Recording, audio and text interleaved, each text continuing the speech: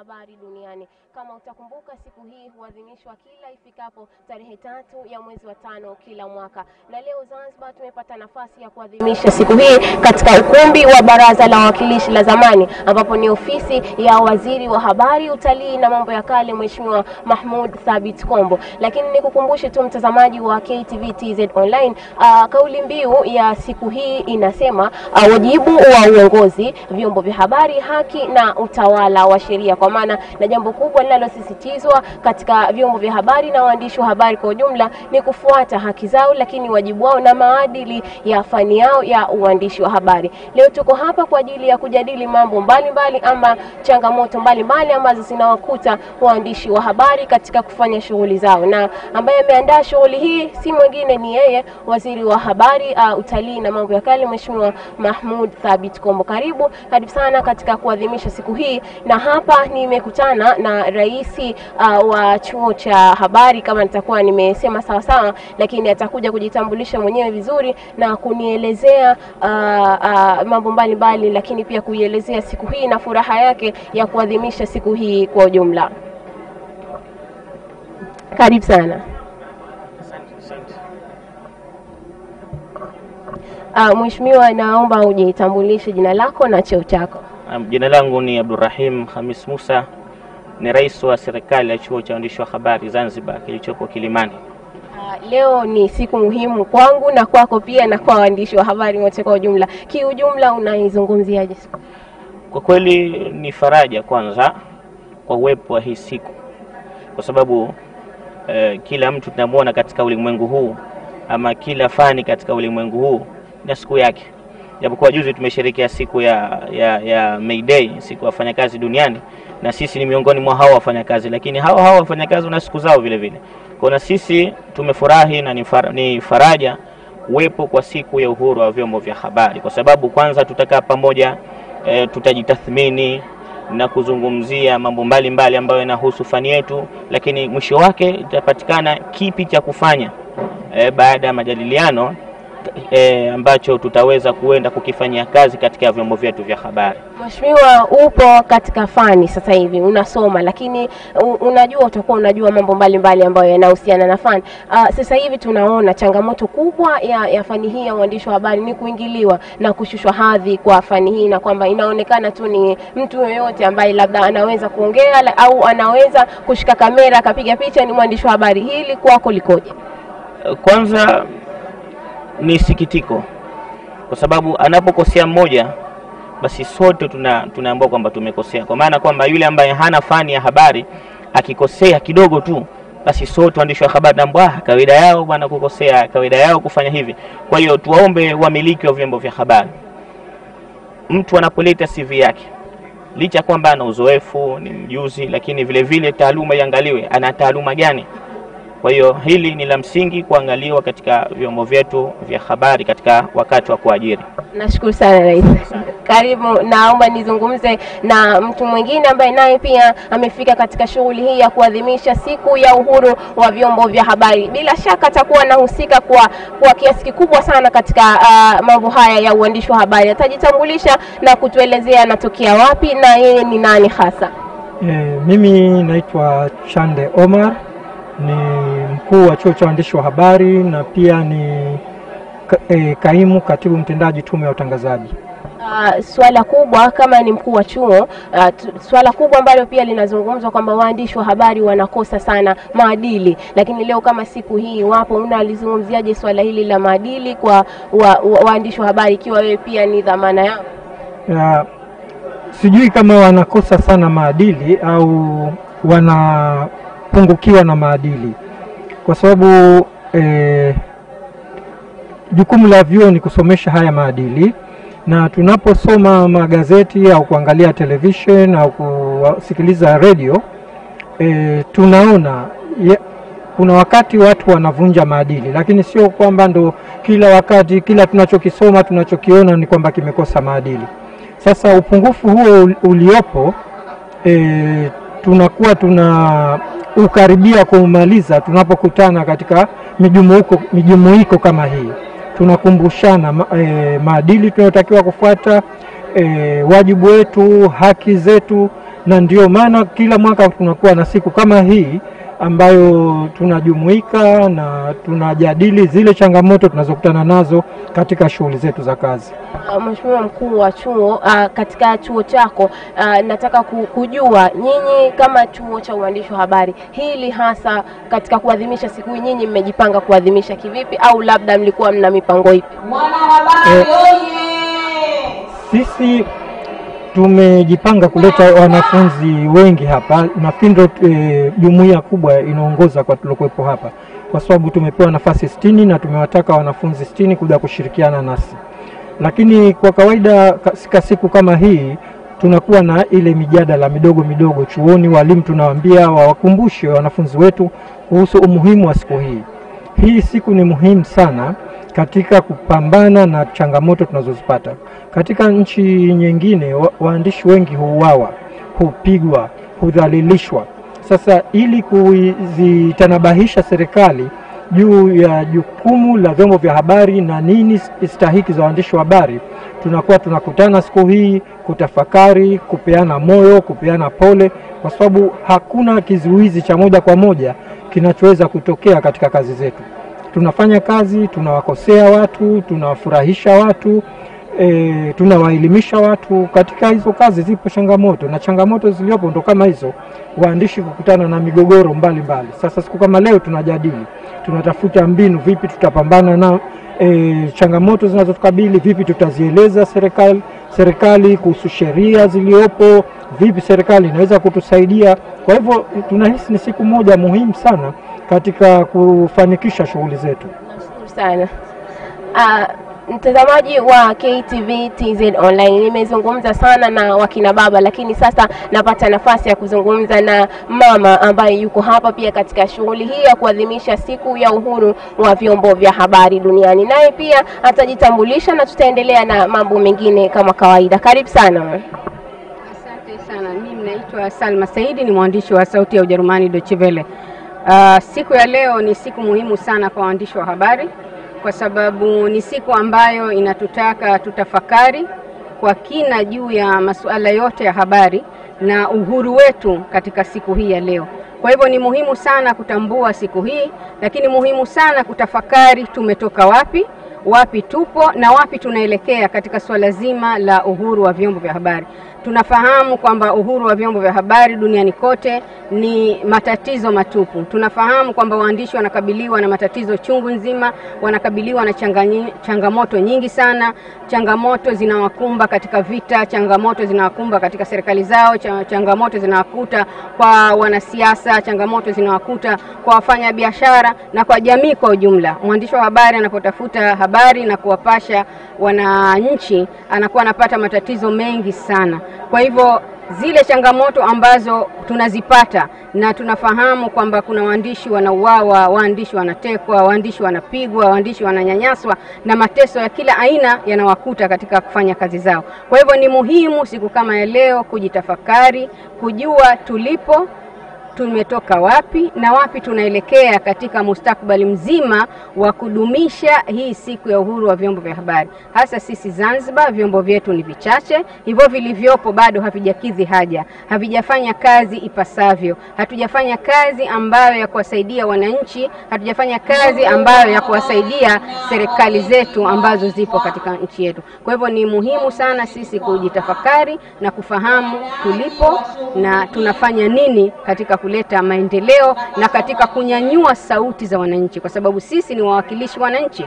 Sisi ni midomo ya watu ambao hawana midomo, sisi ni sauti za wale ambao hawana sauti. Kwa hivyo tunapaswa kutafakari vizuri sana siku kama ya leo, na vipi tufanye ili kuleta maendeleo katika nchi zetu. Nashukuru sana Salma, maana umezungumza vitu vingi sana mpaka manake nakosa la kukuuliza, lakini nisikuache. Naomba wewe kama mwandishi ambaye umeandikia nchi ambayo si Zanzibar, una lipi la kuambia ambao ni wanaanza, lakini pia naona napewa ishara za kwamba sasa hivi ni muda wa kuanza shughuli yetu. Niendelee basi naomba nielezee hivi na kwamba unawaambia nini hawa vijana wa Kizanzibari ambao ndo kwanza wanaanza? Jambo la msingi na kubwa sana kwa waandishi wa habari ambao ndo wanaanza kazi hivi sasa ni kuwatizama na kuwa kigezo kwa wale watangulizi wetu. Ni muhimu sisi tulivyoanza kazi tumewakuta watu wameshaanza kazi hizi. Kwa hivyo sisi tulikuwa kama wanafunzi tunafuata walimu. Kwa hivyo ni muhimu kufuata vigezo ambavyo vimetangulia. Na hapa Zanzibar tufahamu kwamba kuna waandishi wengi, mahiri, wazuri, waliobobea. Kwa hivyo ni muhimu sana waandishi wa sasa kufanya kazi kwa kufuata maadili. Kwa sababu sisi tunaunganishwa na professional yetu, tunaunganishwa na tasnia hii. Kwa hivyo suala la umoja, solidarity ni muhimu sana, lakini muhimu sana kufuata maadili. Unapofuata maadili hupatwi na matatizo. Unapofuata maadili ya kazi zako, kwanza unajenga uaminifu wewe mwenyewe, lakini pia unajenga uaminifu katika jamii na taifa pia kwa ujumla. Nashukuru sana. Mtazamaji wa KTV TZ Online, bado tunaendelea na kupata mambo mawili matatu kutoka kwa wadau wa habari nchini, lakini pia kwa wale ambao ni wakongwe wa sekta hii ya habari. Nimepata kukutana tena na mama mwingine, naye pia atajitambulisha na utajua anatokea wapi na ukongwe wake katika sekta hii ya habari nchini. Nzuri, habari za asubuhi. Nzuri, naomba uniambie jina lako na sehemu unayotokea ama chombo unachotokea. Mimi naitwa Aiman Due, ni mkurugenzi mkuu wa shirika la utangazaji Zanzibar ambalo linamiliki TV na radio. Mkuu wa shirika la utangazaji la Zanzibar, una lipi la kuizungumzia siku hii, siku ya uhuru wa vyombo vya habari? Hii ni siku maalum ambayo UNESCO waliamua kuiweka ili waandishi wa habari waweze kutoa sauti zao na taasisi mbalimbali pamoja na serikali iweze kusikiliza, kwa sababu vyombo vya habari vina majukumu makubwa sana ya kuhabarisha watu, kuelimisha watu, na bila wao hemfikiria hii dunia ingekuwaje. Kwa hiyo kuna umuhimu sana wa kuweza kupata habari. Kwa hiyo UNESCO waliona kuna dhima ya kuweka siku maalum ambayo waandishi wa habari watafanya makongamano, watakaa pamoja, watatafakari, wataangalia sheria, watatoa sauti zao kuambia serikali labda tunapata changamoto gani, na pia taasisi za kimataifa zitasikia na kuweza kuchukua hatua, kwa sababu kama tunavyojua kazi ya waandishi wa habari ni kazi moja ambayo ni hatari sana na unatoa taarifa ambazo watu wengine haziwapendezi. Kwa hiyo waandishi wamekuwa wanapata matatizo mengi sana duniani. Leo ni siku ya waandishi wa habari duniani. Manake tulitegemea watu wote Zanzibar wajue kwamba leo kuna adhimishwa siku ya waandishi wa habari. Lakini kama wewe unafikiri labda kwa muda mwingine hii ingeadhimishwa kwa vipi ili watu wote wapate taarifa kwamba leo waandishi wa habari wako katika siku yao? Naomba nikwambie kitu kimoja, mtangazaji, mpiga picha na wanaotutizama. Mara nyingi waandishi wa habari wamekuwa wanang'arisha mambo ya wengine, ya kwao wanajisahau sana. Yani wao wako kwa ajili ya kutoa tu taarifa, jambo linalowahusu wao wanasahau. Kwa maana hiyo, hii siku waandishi wenyewe wakiamua, mwenye gazeti, mwenye radio, mwenye social media, mwenye TV na radio atoe sauti, wiki nzima watu wangejua. Lakini pia kitu kingine ni kwamba mbali ya kwamba tunajifungia ndani tunafanya makongamano, itapendeza kama tutatoka, tutaenda vijijini, tutaenda kuwafahamisha watoto kwenye maskuli au kwenye jamii kwamba nini vyombo vya habari na maana gani, vipi simu yako inaweza ikawa ni chombo cha habari. Tutoke twende kwa jamii, tukae na watu, tuwaelimishe tunafanyaje kazi zetu na nini, watu wataelewa. Kwa hiyo utakapokuwa unamtajia mtu mwandishi wa habari atakumbuka. Umeelewa mtangazaji, waliwahi kuja hapa wakatuambia inakuwa hivi na kwa hivi, gazeti linatayarishwa hivi. Kwa hiyo mimi nafikiri mwakani inshallah tukiwa hai na wazima tusikae tukajifungia, au tuweke maadhimisho, yani iwe ni kama siku 4 hivi, labda tunakuwa na bonanza fulani, lakini tunaenda vijijini, tunaenda kwenye maskuli, wanafunzi tunaambia waandike insha kuhusu taasisi ya habari. Utaona, kwa hiyo watu itakuwa inawakaa ile nini mwandishi wa habari, na hii siku watu watakuwa wanaijua. Lakini tukisema tunajifungia wenyewe kwa wenyewe, watu wengine wanaweza kabisa wasiwe wanajua na wala wakaizingatia wakaiona kwamba ina umuhimu. Nashukuru sana. Nashukuru sana Aiman Due. Mtazamaji wa KTV TZ Online, unajua leo ni siku ya uhuru wa vyombo vya habari, na wenyewe waandishi wa habari basi wakipata nafasi ile ya kuzungumza na kusema, basi tutapata kuelewa mengi na kusikia mengi na kufahamu mengi kuhusiana na fani hii ya vyombo vya habari Zanzibar. Lakini pia napata kukutana na mtu mwingine ambaye naye pia atakuja hapa, atakwambia yeye ni nani na anatokea wapi, na pia tutapata kuendelea na mambo mengine kadhaa wa kadhaa. Karibu sana. Naomba ujitambulishe jina lako na unapotokea. Mimi naitwa Suleiman Seif Omar. Ni mkufunzi na mtaalamu wa mambo ya habari. Kama mkufunzi na mtaalamu wa mambo ya habari, unaizungumziaje siku hii ya uhuru wa vyombo vya habari? Siku hii ni adhimu.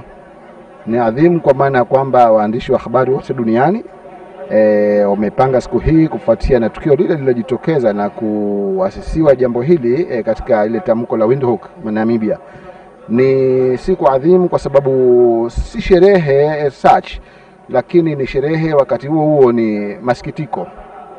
Na ndio maana tukasema kwamba ni maadhimisho, sio sherehe. Na maadhimisho siku zote yanakuwa yako katika nyuso mbili. Unashereheka wakati huo unasikitika. Unashereheka kwa nini? Unashereheka kwa sababu waandishi wa habari tumekutana kwa pamoja kutoka katika vyombo mbalimbali, wachanga na wale wapevu kama sisi. Naona tunajaribu kubadilishana mawazo kuhusiana na masuala yote ya uhuru wa vyombo vya habari. Ni masikitiko kwa sababu tunakumbuka wenzetu ambao wamepata idhilali kubwa tu tangu miaka ya nyuma mpaka hii leo. Wako ambao wameuliwa kwenye shughuli zao za kazi, wako ambao ni vilema, wako ambao wametukanwa, wako ambao wamedhalilishwa.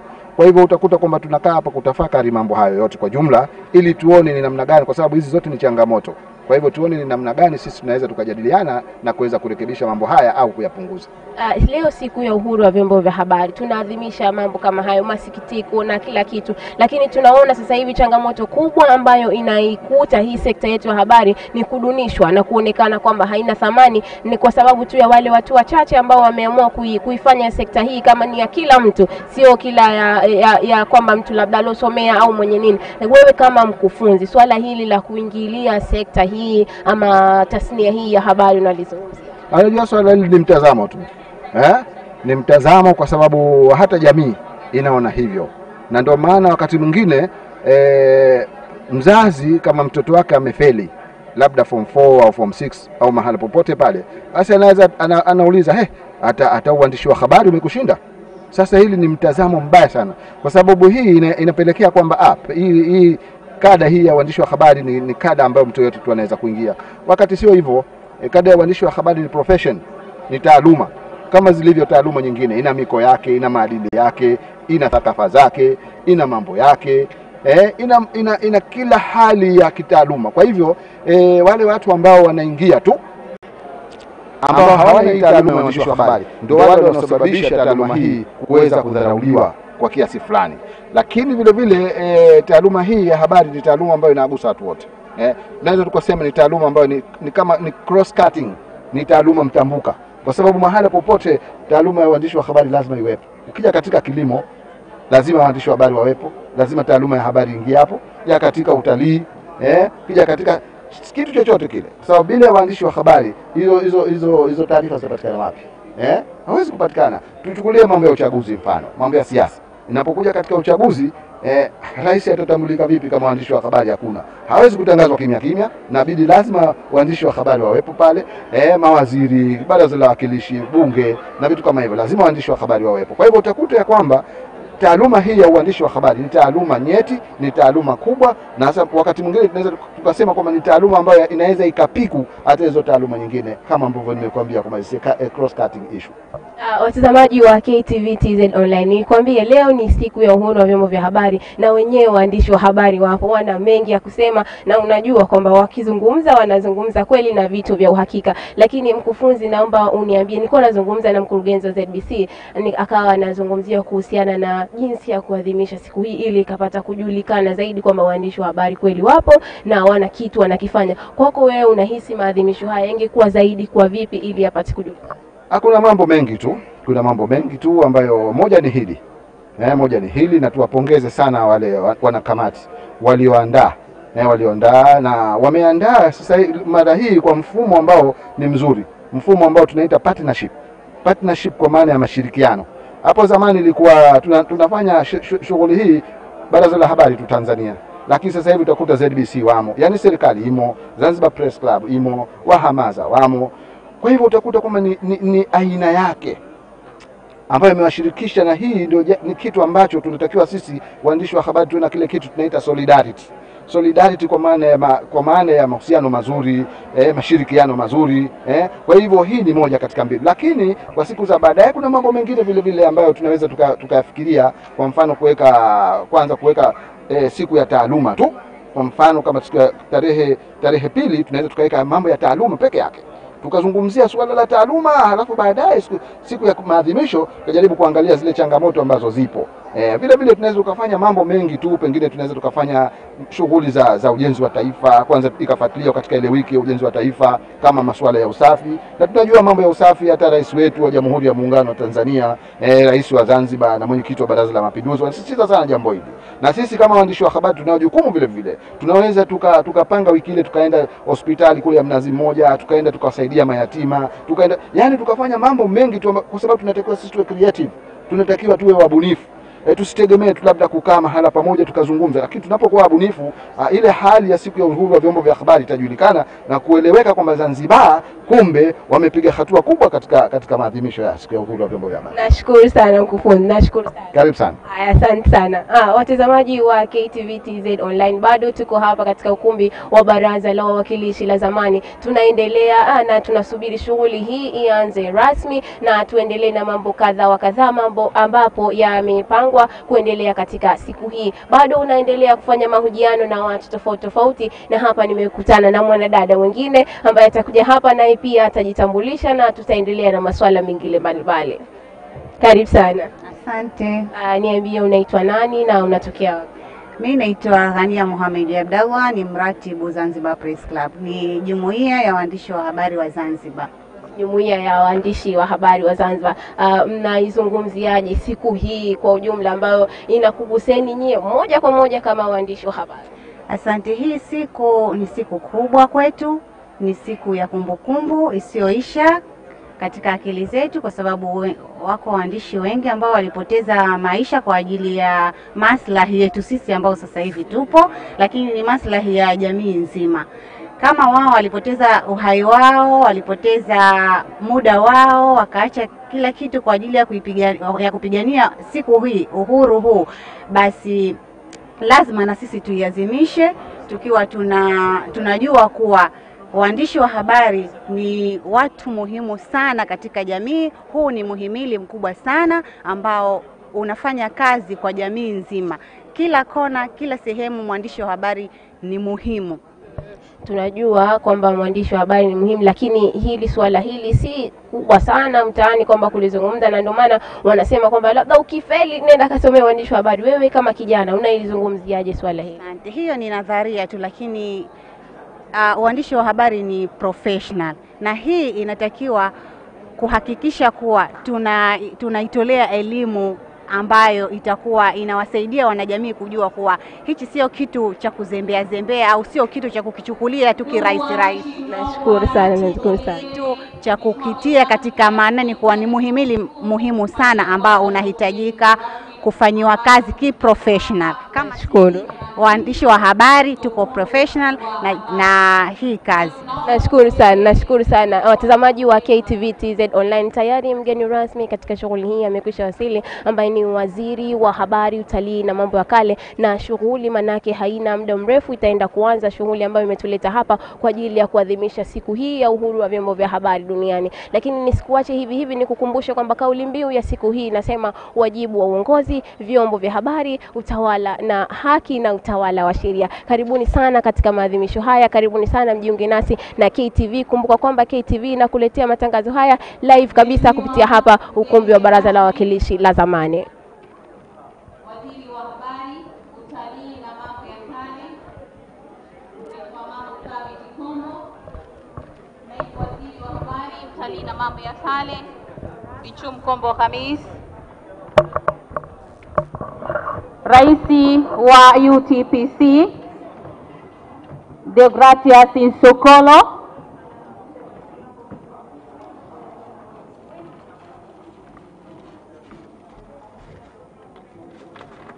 Naibu Katibu Mkuu ndugu Saleh Yusufu Mnemo, mwenyekiti wa maadhimisho ya World Press Freedom Day ndugu Chande Omar, mkurugenzi wa Habari Maelezo Zanzibar ndugu Hassan Vuai,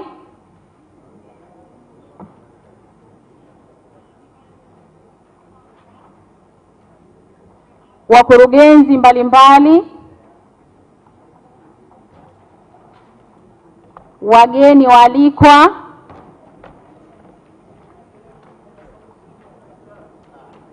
viongozi wa taasisi mbalimbali za habari ambazo zipo hapa katika ukumbi huu, ndugu waandishi wa habari, wageni waalikwa, mabibi na mabwana, itifaki imezingatiwa. Asalamu alaikum.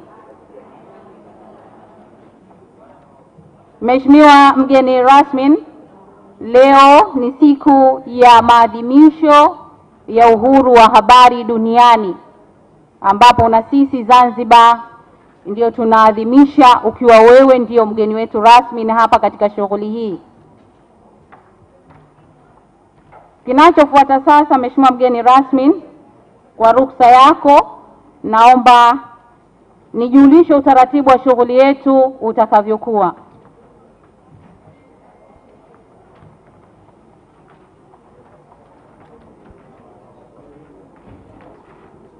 Kitakachofuata, mwenyekiti wa maadhimisho ya WPFD Mheshimiwa Chande Omar kuwakaribisha washiriki pamoja na maelezo mafupi kuhusu shughuli ya maadhimisho ya siku ya uhuru wa habari duniani mwaka huu wa 2018. Baada ya hapo basi tutasikiliza maelezo ya umuhimu wa siku ya uhuru wa habari duniani kutoka kwa Rais wa UTPC Deogratias Nsokolo, na kitakachofuata baada ya hapo ni hotuba yako wewe Mheshimiwa mgeni rasmi ambaye ni Waziri wa Habari, Utalii na Mambo ya Kale, na baada ya hapo makamu wa rais wa Baraza la Habari Tanzania atatoa neno la shukrani, na baadaye kutakuwa na picha ya pamoja na mapumziko ya afya. Hii itakuwa inayoshughulika na mambo haya ni kamati ya maandalizi ya World Press Freedom Day kwa mwaka huu 2018. Lakini baada ya hapo kutawasilishwa mada inayohusu wajibu wa uongozi, vyombo vya habari, haki na utawala wa sheria, ambayo itawasilishwa na Dr. Juma Mohamed, naibu mkurugenzi wa maelezo. Baada ya kupata mada hiyo, utakuwa na mada nyingine inayohusu mukhtasar wa hotuba ya mgeni rasmi na mada ya kwanza, ambapo mhusika atakuwa ni Suleiman Seif Omar, mkufunzi na mtaalamu wa habari. Na baadaye kutawasilishwa mada ya pili ambayo itahusu vyombo vya habari na jinsia. Hii itawasilishwa na Haula Shamte, ni meneja wa uchechemuzi TAMWA Zanzibar. Na mada ya tatu itawasilishwa na Mohamed Hamisi kutoka Tume ya Haki za Binadamu, ambayo itahusu uchambuzi wa sheria za habari Zanzibar. Na baada ya hapo basi kutakuwa na mukhtasar wa mada ya pili na ya tatu, ambayo hii itawasilishwa na Bi Aiman Due, mkurugenzi mkuu wa ZBC. Kitakachofuata hapo ni majadiliano kwa wote, majumuisho kwa watoa mada, na hatimaye kutakuwa na hitimisho kwa kamati ya maandalizi WPFD, SMZ, MCT, ZBC, ZPC, Wahamaza pamoja na TAMWA. Na mwisho basi kutakuwa na ufungaji wa maadhimisho haya kwa mwandishi veterani Bi Mariam Hamdani. Hiyo ndio shughuli yetu ambayo ndivyo itakavyokuwa kwa siku hii ya leo. Basi bila kupoteza muda, moja kwa moja nimkaribishe mwenyekiti wa maadhimisho ya WPFD kwa mwaka huu 2018 ndugu Chande Omar, ili kuja kuwakaribisha washiriki pamoja na maelezo mafupi kuhusu shughuli ya maadhimisho ya siku ya uhuru wa habari duniani. Karibu.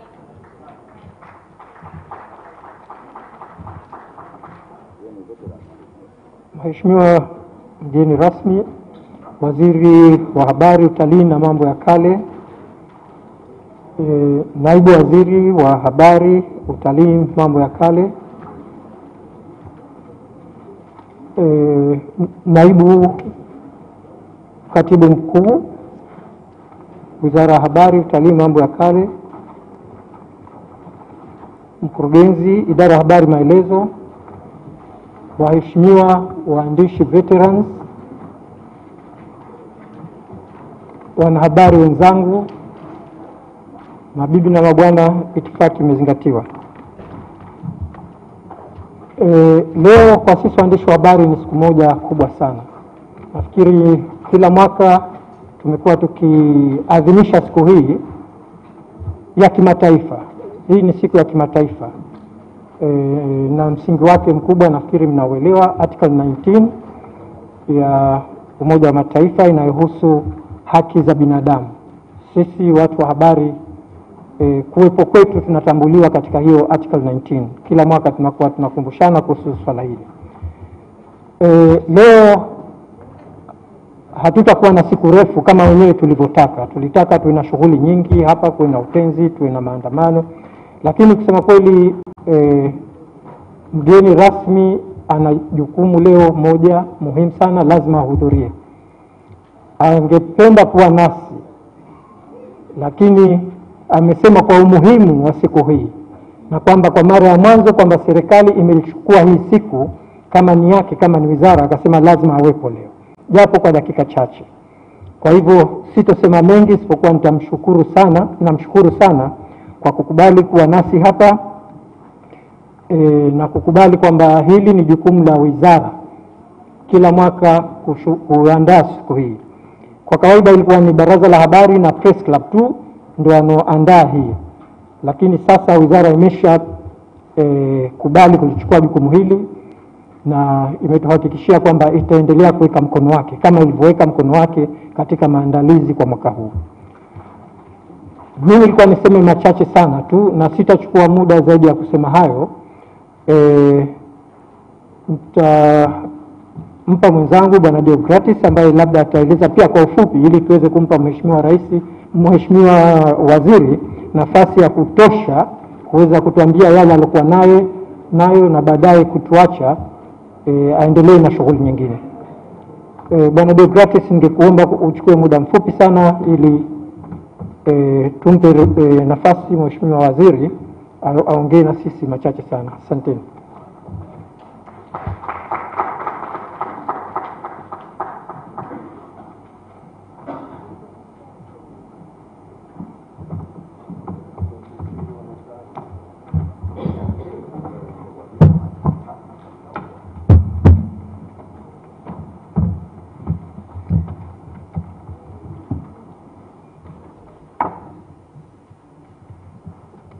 Mheshimiwa mgeni rasmi, Waziri wa Habari, Utamaduni, Utalii na Mambo ya Kale,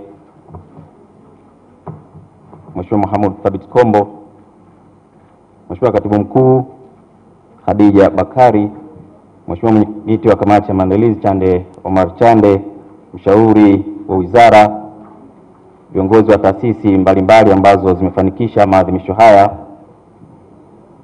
Mkurugenzi wa Idara ya Habari Maelezo, Mwenyekiti wa Zanzibar Press Club Abdalmani Mfaume, waandishi wenzangu wa habari, wageni wote waalikwa, assalamu alaikum. Napenda kuchukua fursa hii adhimu kumshukuru Mwenyezi Mungu kwa kuifikia siku hii salama, ambapo sisi waandishi wa habari tunaungana na waandishi wengine duniani kufanya maadhimisho haya muhimu kwa mustakabali wa tasnia ya habari hapa nchini. Mheshimiwa mgeni rasmi, siku hii ni siku yetu. Kama kiongozi wa serikali tunakushukuru kwa kuja kutunga mkono na wizara yako unayoiongoza kuwa bega kwa bega kuhakikisha maadhimisho haya yanafanyika kwa kiwango kinachostahili. Mheshimiwa Waziri, siku hii ambayo inabeba ujumbe wa kuweka nguvu katika kuangalia vyombo vya habari, haki na utawala wa sheria, inatupa fursa sisi waandishi wa habari kufanya tathmini ya uhuru wetu katika kutimiza majukumu yetu. Siku hii iliyoasisiwa mwaka 1993 kufuatia azimio la Umoja wa Mataifa, tunaitumia kutoa uelewa kwa jamii juu ya umuhimu wa uandishi wa habari, kuikumbusha serikali juu ya jukumu lake la kulinda na kuheshimu uhuru wa kujieleza, kuhakikisha usalama wa waandishi na kuwakumbusha waandishi juu ya wajibu wao katika kujenga taifa na kuenzi tunu za taifa.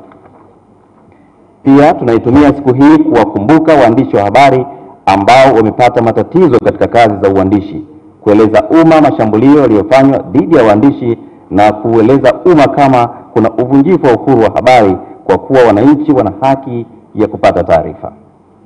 Ndugu mgeni rasmi, ninaamini taifa linawahitaji waandishi wa habari, na kama hivyo ndivyo, basi serikali ina wajibu wa kuhakikisha waandishi wanakuwa salama wao na vyombo vyao vya habari. Inatunga sheria rafiki ambazo zitasaidia kujenga ari ya kazi, kuhakikisha waandishi wanatambulika, wanapata stahiki zao kwa mujibu wa sheria, na wanawekewa utaratibu ambao utawafanya wawajibike zaidi kuzingatia maadili ya taaluma. Ukiona wanataaluma wanakiuka maadili, ujue kuna mahala ambapo mambo hayaendi sawa. Serikali inawajibika kufuatilia na kuchukua hatua kwa mambo ambayo yanasababisha waandishi wakiuke maadili kama binadamu, badala ya kuchukua hatua moja kwa moja dhidi ya waandishi. Ni vyema kuangalia mtu alipojikwaa kuliko kuangalia alikoangukia. Mheshimiwa mgeni rasmi, Mheshimiwa Waziri, waandishi wengi wa Tanzania na hasa wa vyombo binafsi hawana mikataba ya kazi katika maeneo wanayofanyia kazi. Malipo yao ya kazi ni duni na hayaeleweki. Hawatambuliki, hawana bima za afya na hawana mafao. Mambo haya sisi tunaamini yanachangia kwa asilimia fulani ukiukwaji wa maadili kwa baadhi yetu. Sasa umefika wakati kwa serikali kuweka utaratibu wa kisheria ambao wamiliki wa vyombo vya habari watalazimika kufuata ili kuboresha maslahi ya waandishi. UTPC ikiwa miongoni mwa taasisi za kihabari hapa nchini, tunaendelea na jukumu letu la kusaidia waandishi wa habari kupitia press club zetu mbalimbali katika mikoa yote ya Tanzania, katika masuala mbalimbali ikiwa ni pamoja na utoaji wa vifaa, mafunzo ya muda mfupi ili kuongeza ujuzi na weledi, kujenga mahusiano mema na serikali na wadau na kupigania haki za waandishi.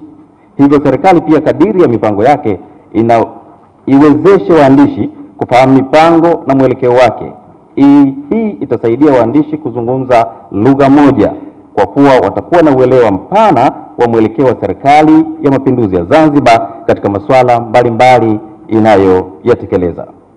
Mheshimiwa mgeni rasmi, napenda kukuhakikishia kuwa waandishi wa habari sio maadui wa serikali, bali ni wadau wanaosaidiana na serikali kufanya kazi zake, kwani huikumbusha serikali ahadi zake, kufuatilia utekelezaji, kuibua masuala ambayo yanahitaji kufanywa kazi kwa haraka kwa manufaa ya wananchi, hukosoa na hueleza mwelekeo wa serikali na mipango yake.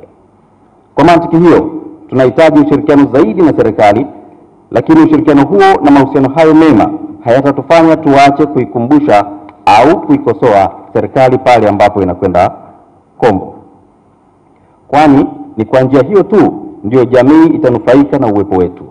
Hivyo serikali isituchukie tunapotimiza majukumu yetu. Mheshimiwa Waziri, tunatambua jinsi serikali inavyofanya jitihada mbalimbali za kuhakikisha tunakuwa salama sisi waandishi wa habari. Inatukutanisha pamoja na kuzungumza changamoto na fursa kama tunavyofanya leo hii. Inatuvumilia katika masuala mbalimbali ambayo ya kazi tunayofanya, na tunaomba mahusiano haya yawe endelevu. Mheshimiwa Waziri, uhuru wa habari, haki ya kujieleza, usalama wa waandishi wa habari, kuzingatia utawala wa sheria, haki za binadamu ni masuala ambayo serikali inawajibika kwayo, na haipendezi yalalamikiwe ili hali vyombo vyote vyenye majukumu hayo vipo.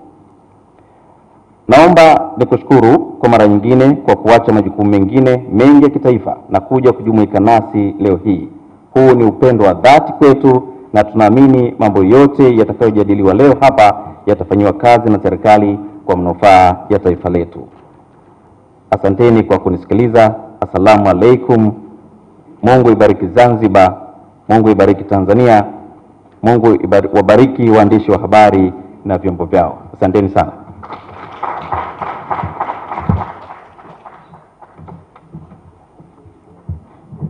Asante na wewe ndugu Deo kwa hotuba yako. Na sasa Mheshimiwa mgeni rasmi, ndugu viongozi, ndugu maveterani wa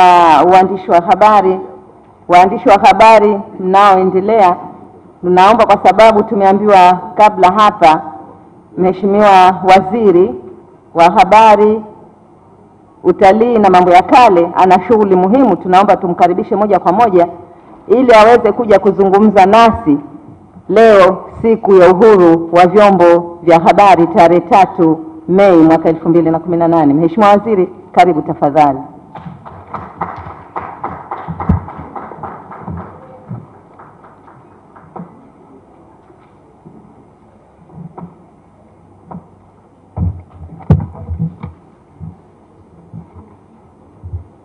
Siku ya vyombo vya habari duniani oye.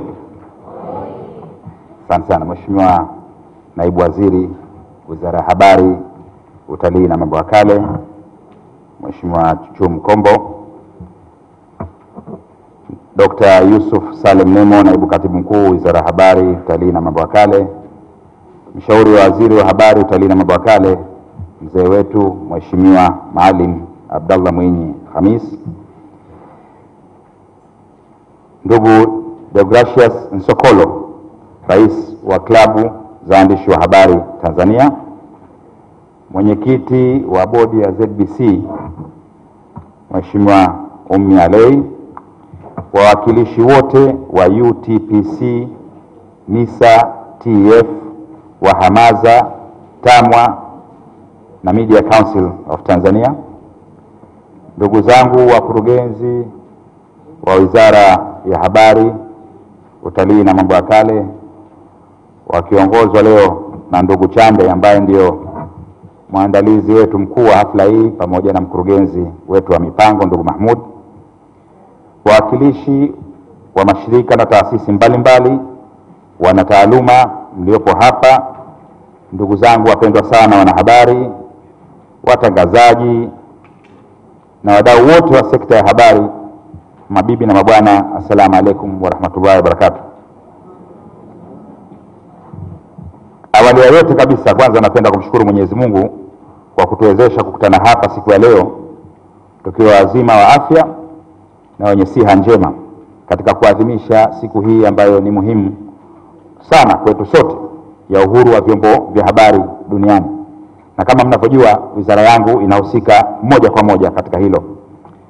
Ni furaha kubwa kwangu mimi kuwa pamoja nanyi nyote leo kwa mara ya kwanza tokea Mheshimiwa Dr. Ali Mohamed Shein, Rais wa Zanzibar na mwenyekiti wa Baraza la Mapinduzi, aniteue mimi kuwa katika nafasi hii mpya ya wizara hii yenye muundo mpya wa habari, utalii na mambo ya kale. Naomba pia nichukue fursa hii kuungana na wanahabari wote wenzetu duniani na wadau wa habari katika kila pembe ya dunia ambao leo wanasherehekea na kuadhimisha siku hii. Na mimi nitaanza kwa kuwatambua baadhi ya wanahabari veterans ambao ni wazee wetu sote. Nimefurahi sana kuwaona hapa na najua vijana wenzangu wengi hamwajui. Kwa hiyo nitaomba nichukue fursa hii pia kutambua uwepo wao. Kwanza kabisa naomba nimtambue Mheshimiwa Bi Mariam Hamdani.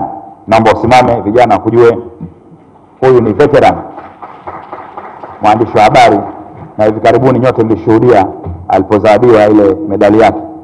Bi Mariam, asante kwa kuungana pamoja nasi.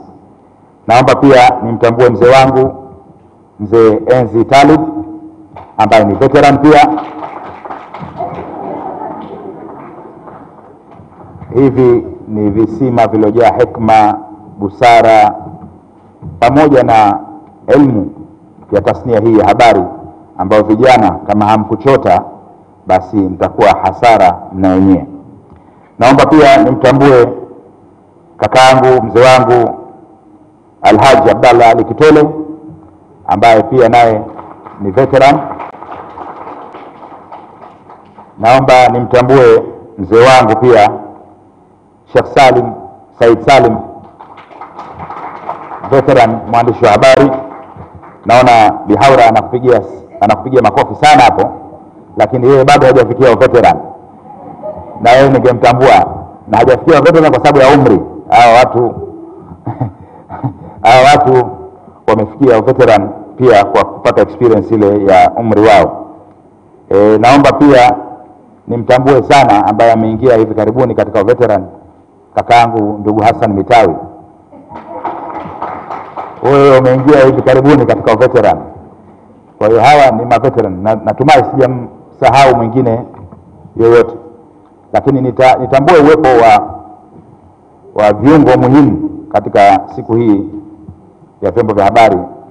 Na ndugu yangu De Gracious Msokolo, umezungumza hapa mambo yako, na mimi nataka nikujibu baadhi yake kabla sijaendelea na hotuba yangu.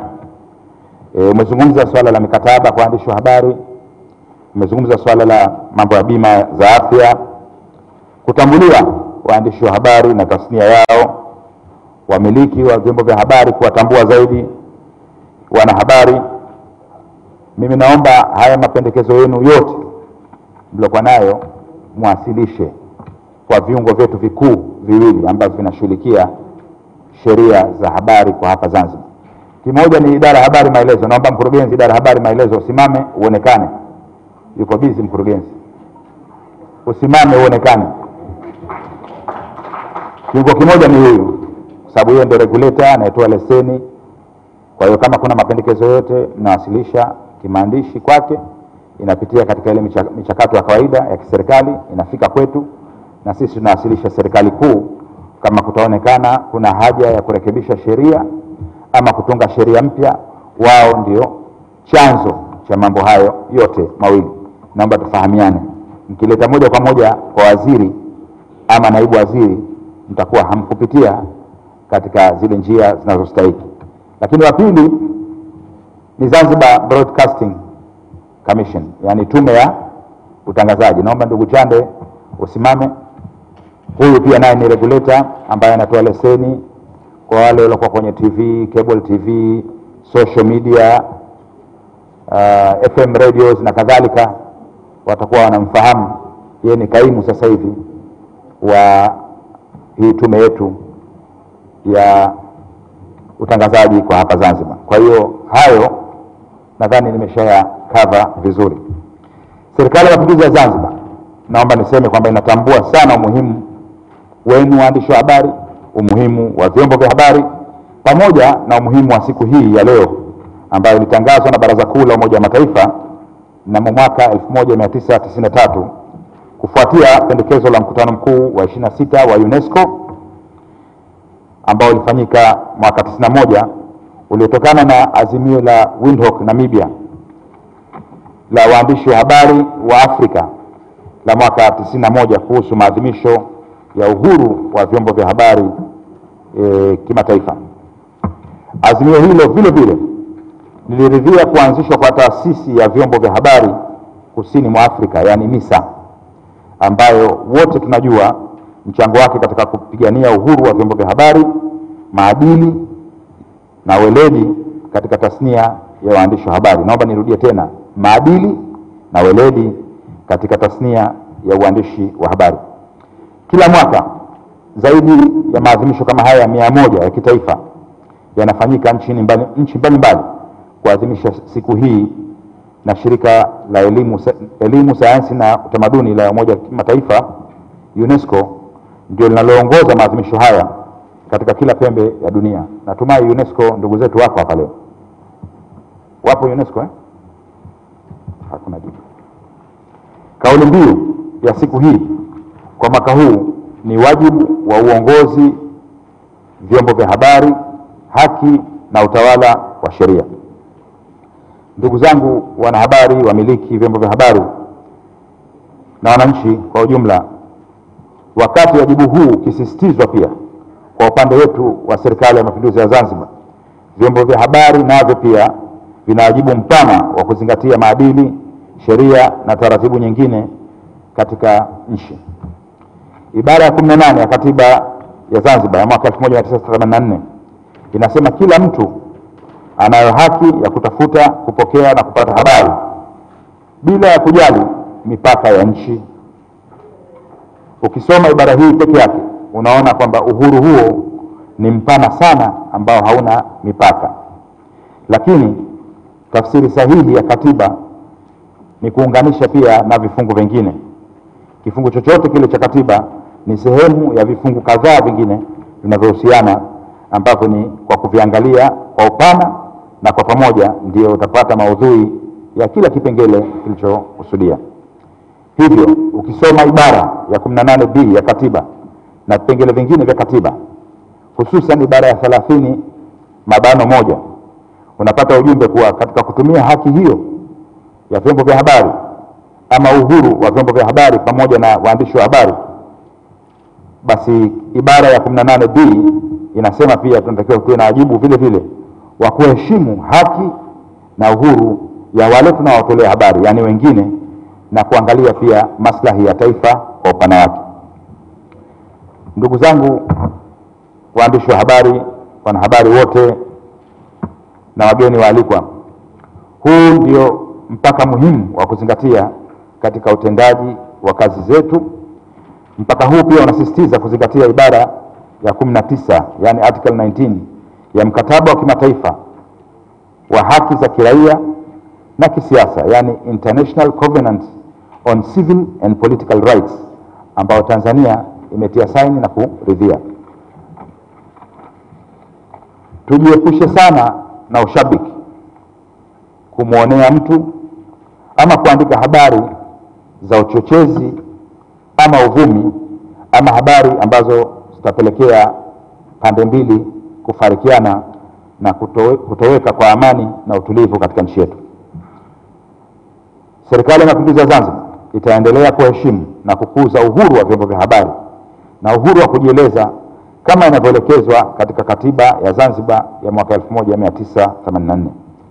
Kuna mafanikio makubwa na mapana kwa upande wa vyanzo vya habari hapa Zanzibar. Hali ilivyo leo ni tofauti kubwa sana na ilivyokuwa miaka ya nyuma.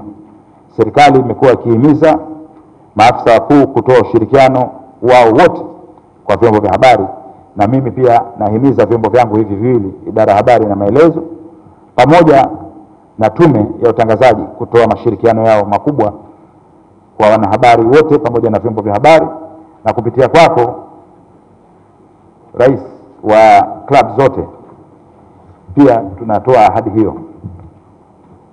Mara kadhaa tumemsikia Mheshimiwa Rais wa Zanzibar na Mwenyekiti wa Baraza la Mapinduzi Mheshimiwa Dr. Ali Mohamed Shein akihimiza viongozi wote wa serikali kushirikiana kwa karibu sana na waandishi wa habari na kutoa taarifa husika zote za serikali.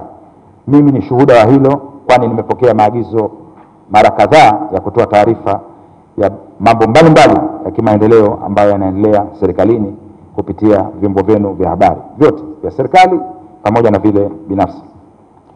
Ripoti mbalimbali zile za waandishi wasiokuwa na mipaka, yani Reporters Without Borders, vyama vya kutetea waandishi wa habari vinasema kwamba uhuru na usalama wa waandishi wa habari umeonekana kuwa mdogo na usiwapa uhakika wa kufanya kazi zao kwa ufanisi katika mataifa kadhaa. Lakini tatizo hilo kwa hapa kwetu Zanzibar alhamdulillah hatuna. Hali hiyo ni tofauti sana kama nilivyosema hapa Zanzibar, ambapo ukisoma katika magazeti, ukisikiliza radio ama kutazama TV ama kupitia majarida, mitandao ya kijamii, yani social media, serikali imekuwa ikikosolewa wazi wazi na imekuwa na uvumilivu mkubwa sana wa kupokea maoni ya vyombo vya habari pamoja na wanahabari. Wakati mwingine imetokezea pia waandishi wa habari kuvuka mipaka ya kutoa maelezo yao ama habari kwa kuinanga serikali, lakini hadi sasa kwa ripoti ya mwaka huu hakuna yoyote yule aliyechukuliwa hatua za kisheria ama kutishwa.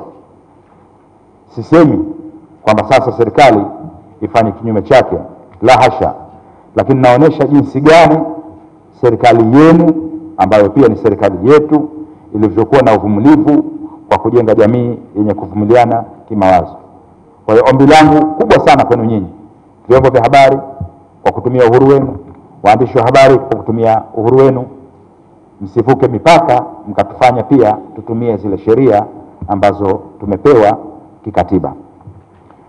Wakati huu tukiadhimisha siku hii kubwa ya uhuru wa vyombo vya habari, sina budi kumshukuru kwa dhati kabisa Rais wa Zanzibar na mwenyekiti wa Baraza la Mapinduzi Mheshimiwa Dr. Ali Mohamed Shein kwa uamuzi wake wa kuviimarisha vyombo vya habari vya serikali na pia kuviunga mkono vyombo vingi vya habari binafsi kupitia nyanja mbalimbali. Mageuzi haya makubwa katika nchi yetu yamejenga uwezo mpana zaidi kwa wafanyakazi mbalimbali ambao wanafanya kazi katika tasnia hii ya habari, wakiwemo wafanyakazi wa shirika la utangazaji la Zanzibar, yani ZBC.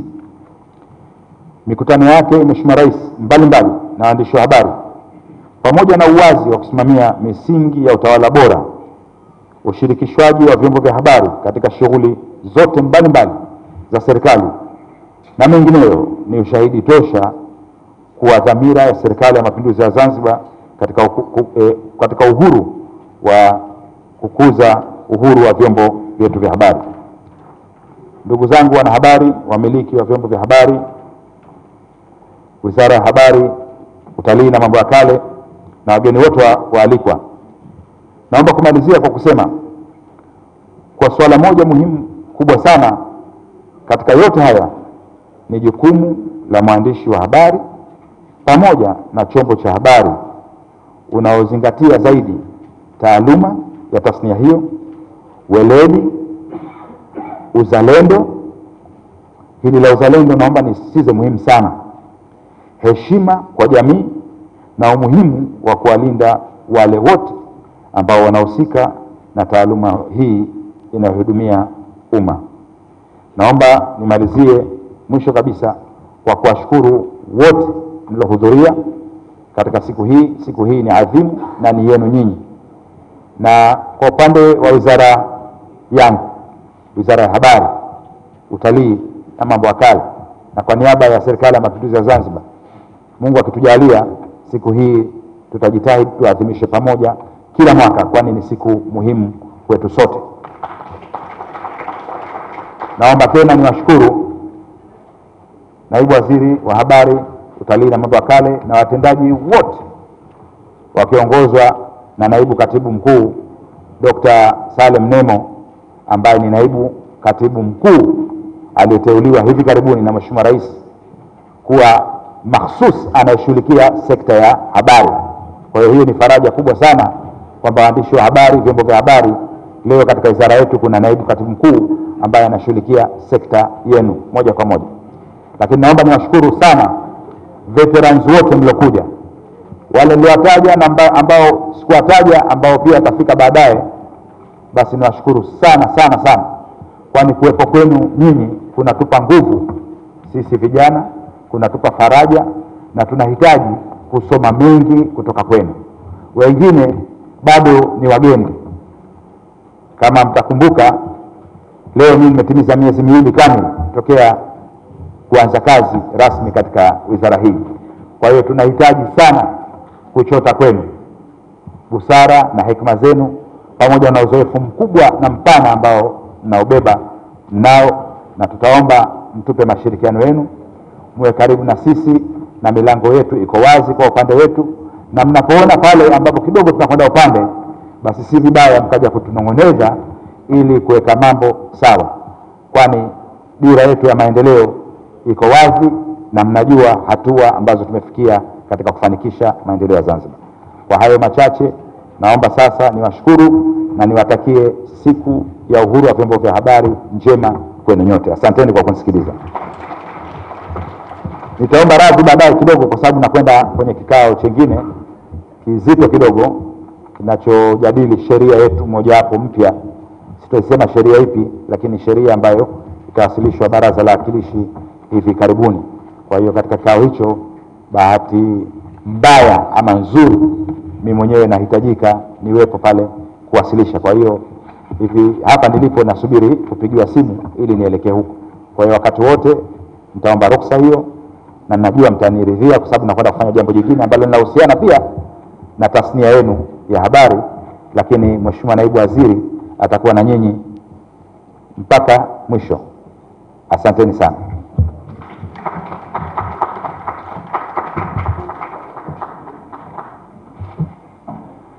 Asante sana Mheshimiwa Waziri wa Habari, Utalii na Mambo ya Kale. Wanasema hii shughuli ya leo hii ni kubwa sana. Sasa hivi tuko hapa lakini tunaonekana dunia nzima. KTV online, kwa sababu kwa hiyo tunayoyafanya yote hapa yanaonekana dunia nzima kwa kuitukuza siku hii. Mheshimiwa Waziri, pamoja na shukrani nyingi ulizozitoa, lakini nawe pia kuna neno la shukrani tunaomba ulisikie kabla hujaondoka, na baadaye tutapiga picha za pamoja kwa ajili ya kumbukumbu. Na neno hili la shukrani litatolewa na yule veterani aliyeingia karibuni kama ulivyomtaja mwenyewe, Bwana Hassan Abdallah Mitai. Karibu.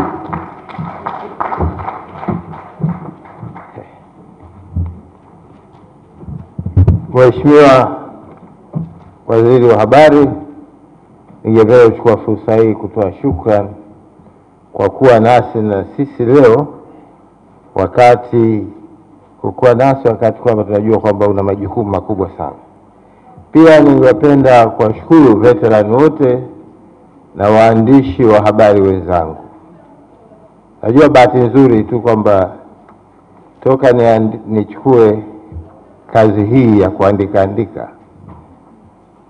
nadhani nimefikia kama miaka 40 na kitu hivi, 42 na nini, lakini bado najiona kama naanza leo, kwa sababu najua watu wengine wanasema maisha huanza na miaka 40. Sasa mimi bado ni mwenzenu, na nafikiri sasa hivi pengine naweza kuandika vizuri kuliko zamani. Mheshimiwa Waziri, sina haja ya kurudia kile ulichosema, lakini pengine ningekushukuru tu kwa yote uliyogusa, ambayo haya kweli ni mambo ambayo sisi waandishi yanatugusa. Lakini hata hivyo umesema Serikali ya Mapinduzi ya Zanzibar inatoa umuhimu mkubwa sana kwa vyombo vya habari, na hii ni kweli. Mimi mwenyewe uzoefu wangu umethibitisha hivyo. Umethibitisha kwamba SMZ inawataka viongozi wake wote kutoa taarifa kwa vyombo vya habari, na hii ilifanyika katika ukumbi huu katika warsha iliongozwa na Mheshimiwa Rais mwenyewe. Tukatoka na maazimio kwamba lazima viongozi watoe taarifa kwa vyombo vyetu. Ina maana kubwa. Unajua, kwa kipindi hichi maendeleo ya nchi huletwa sana na ushirikishwaji wa wananchi. Najua kuna njia nyingi za kuleta maendeleo, lakini kwa kipindi hichi sehemu yote ile ambayo mwananchi atashiriki na atashirikishwa, uwezekano wa kuweza kuleta maendeleo unakuwa mkubwa zaidi kuliko pale kwamba mwananchi asiposhirikishwa. Sasa hii ni njia moja ya demokrasia na njia moja ya kuonyesha kwamba uhuru wa vyombo na waandishi wa habari unaheshimiwa. Lakini nikirudi nyuma, kutokana na uzoefu wangu, kuna baadhi ya watu wanaogopa kutoa taarifa kwa sababu mbalimbali. Lakini waandishi wa habari wanatakiwa wawe na mbinu ya kuwafanya watu kama hao watoe taarifa. Najua katika Kiswahili kuna tofauti ya maneno. Nataka, naomba, mara nyingi ukitaka uwezi kufanikiwa kupata kile unachokipenda, lakini ukiomba saa nyingine unaweza kufanikiwa ukapata unachokitaka, lakini kwa maneno mengine na kwa njia nyingine. Sasa waandishi wa habari wenzangu, muwe na mbinu za kuweza kuchimba na kuchimbua na kupata taarifa kwa mtu ambaye ni mgumu kutoa. Najua kawaida kabisa mtu anafanya vibaya si rahisi kukubali kwamba amefanya vibaya na kutoa sifa yake mbaya kwa jamii. Kwa hiyo lazima muwe na vitu. Sisi waandishi tuna njia nyingine tunaitumia kufanya uchunguzi, investigations. Najua vyombo vichanga ni ngumu kidogo, kwa sababu katika investigative report kuna nyenzo nyingi unazitumia na inachukua muda mrefu. Kwa hiyo mimi nadhani pamoja na viongozi kuwa wagumu kutoa taarifa, na sisi tutafute njia nzuri zaidi tupate hizo taarifa hata kama hataki kuzitoa. Unajua uzoefu wangu mmoja, siku moja niliamka asubuhi nikasikia kuna watu wamekamatwa na dhahabu Dar es Salaam miaka kama 20 ngapi iliyopita. Siku zile Mrema na waka. Mimi niliamka tu nikachukua simu nikampigia Mrema. Tena nimpigia simu bado sijapiga hata mswaki. Mrema akanipa taarifa, ndio nimewakamata hao sasa hivi na nini. Tukaanza interview ya kina nani na nani. Katikati akasema Mitawe, subiri kwanza. Kuna watu wengine ustabili na kwenda kuwakamata sasa hivi. Sasa ningekuwa na lugha nataka Mrema asingenipa story. Lakini story hiyo siku moja wale ni watolea story hiyo kwamba wamekamata na dhahabu. Mheshimiwa mmoja siku moja nikampa story nzuri kuhusu yeye. Ikamtoka tu, Mitawi, unajua mimi nilipanga nikuue baada ya kumhoji Mrema. Huyo mtu ananiambia nataka kuniua mimi, alitoa kwa furaha, kwa bashasha kwamba kanifanyia kitu kizuri sana, kwamba hakuniua ingawa kwamba amepanga aniue. Na huyu mtu mpaka sasa anaishi, lakini hata siku moja sijamtaja kwamba huyu alipanga aniue kwa sababu nimetangaza story ya Mrema. Mheshimiwa, hii ni mbinu tunaweza kuchukua, na kazi yetu ni ngumu, msione kama ni rahisi. Mnapata vitisho vingi, lakini mkubali kuvimeza na kuvifanyia kazi vitisho. Lakini Mrema huyo siku moja nikamhoji, akaniambia ukiweza kutoka CCM basi wewe ni mwandazimu. Mrema, sasa siku moja Mrema akatoka CCM. Nikitoa story ile Mrema atakasirika. You see, sasa tuwe na mbinu nzuri sana mimi. Mheshimiwa Waziri umesema kwamba kuna muhimu wa kushirikiana na vyombo vyetu. Na kweli vyombo vingine hivi ni vichanga jamani. Juzi nilikwenda nikafanya mahojiano na Chuchu. Nimekuwa kufanya mahojiano na Tifu. Mimi nasifu sana Tifu kwamba wako very creative kuweza kuanzisha TV kama hile katika hali hile. Lakini vyombo vinataka msaada jamani. Tunajua Zanzibar hatuna matangazo ya kutosha, na bila ya matangazo uhai wa vyombo unakuwa haupo, kwa sababu matangazo ni njia moja ya kupata fedha ya kuendesha vyombo. Sasa nafikiri SMZ ichukue jukumu moja. Wale wote wanaopewa leseni za biashara, za makampuni, za mahoteli, kulazimishwa kwamba wawepo na kifungu cha communication ambacho hicho kitatumiwa kwa kutoa matangazo kwenye vyombo vyetu ili hivi vyombo viwe hai. Uwezi kwamba kuacha tu watu wasitoe matangazo, kwa sababu wasipotoa matangazo kuna bidhaa muhimu ambayo itasaidia kuitangaza Zanzibar haitoki. Kwa hiyo baada ya kununua bidhaa hili mtu unakwenda unanunua bidhaa kutoka Kenya na sehemu nyingine. Sasa iko haja kwa Mheshimiwa Waziri, hawa wenye kupata leseni lazima wahakikishe kwamba wanacho kifungu cha mawasiliano Ninadhani kuna baadhi ya nchi zilizoendelea lazima wanaambiwa lazima uwe na kifungu cha mawasiliano. Hata vyama vya siasa sasa hivi wanaambiwa wawe na vifungu vya mawasiliano. Sasa Mheshimiwa Waziri, kwa sababu una kazi nyingi sasa hivi, mimi ningependa kutoa shukrani kwa yote uliotueleza, lakini una kazi kubwa sana kuweza kuvisaidia hivi vyombo vichanga hivi. Unajua kuku, hata kuku akiwa mchanga pengine ananoga kwa kiasi fulani hivi, na uvikuze hivi ili kwamba tuwe na vyombo vingi Zanzibar kama tulivyokuwa huko zamani. Na historia inasema Zanzibar tulikuwa na vyombo vingi. Asante Mheshimiwa Salu. Asante sana.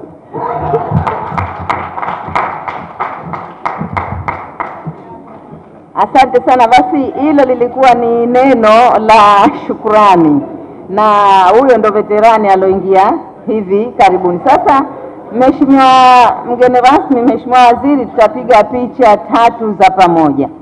Picha tutapigia umu ndani kwa sababu ya kupata hii background ambayo iko pale, lakini samanini sana high table tutawaomba mshuke chini. Kishuka chini na viti, alafu viti vinaletwa, mtakaa juu ya viti. Wale wengine watakaoitwa kuja kupiga picha watakaa nyuma ya viti. Viti vinapangwa, mtashuka, mtakuja, mtakaa. Aziza atakuja kueleza tunapiga picha gani.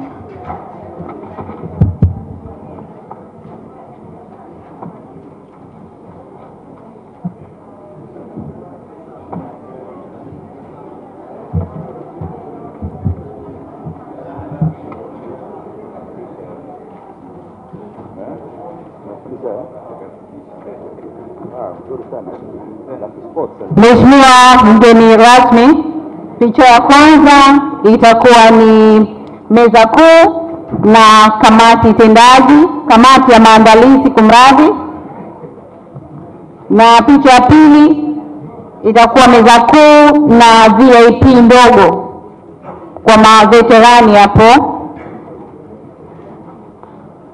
na picha ya tatu itakuwa ni kwa washiriki ambao watajisikia kwa siku hii ya leo kupiga picha na Mheshimiwa mgeni rasmi.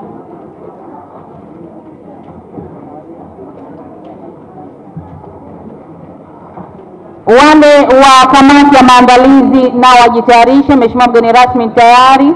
Kamati ya maandalizi,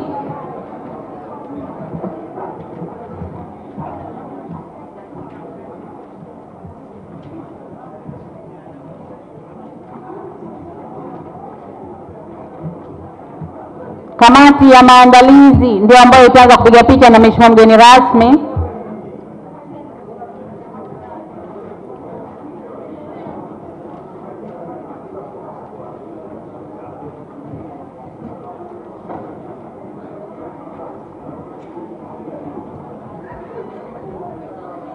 Baada ya picha hiyo, VIP ndogo, maveterani wote nao wajitayarishe.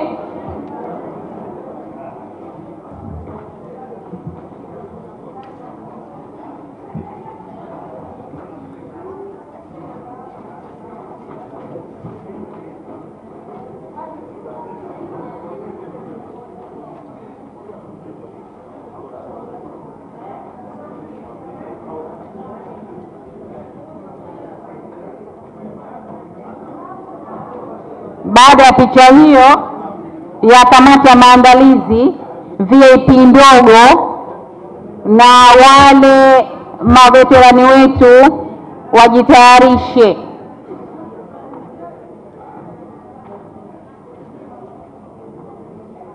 Wametajwa kwa majina hapa leo na Mheshimiwa mgeni rasmi, kwa hiyo mjitayarishe.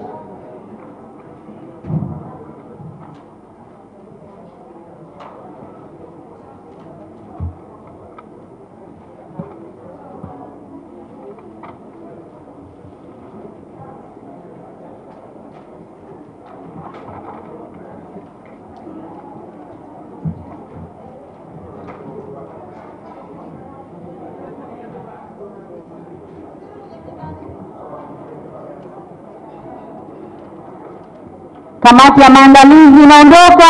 VIP ndogo karibuni, wakiwemo maveterani wote wanatakiwa pia nao wapige picha ya pamoja na mheshimiwa mgeni rasmi.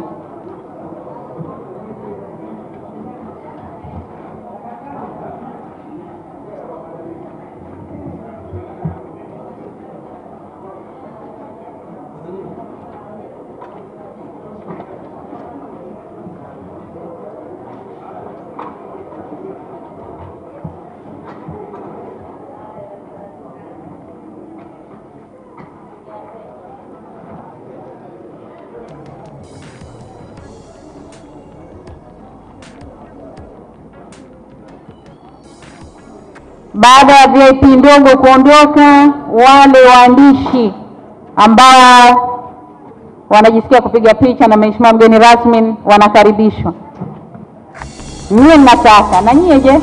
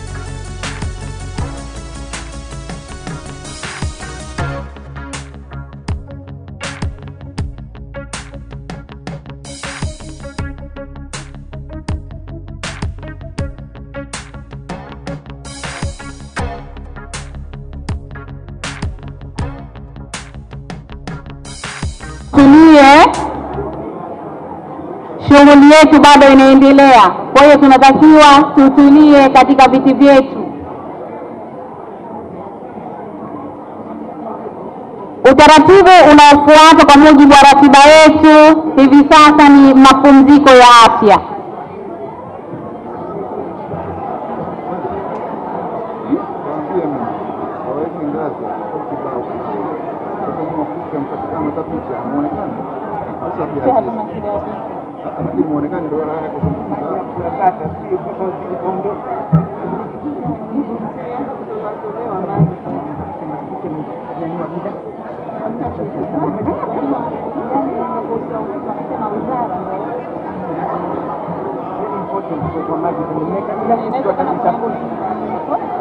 Nimewambia mimi. Sasa hivi ndio analetwa.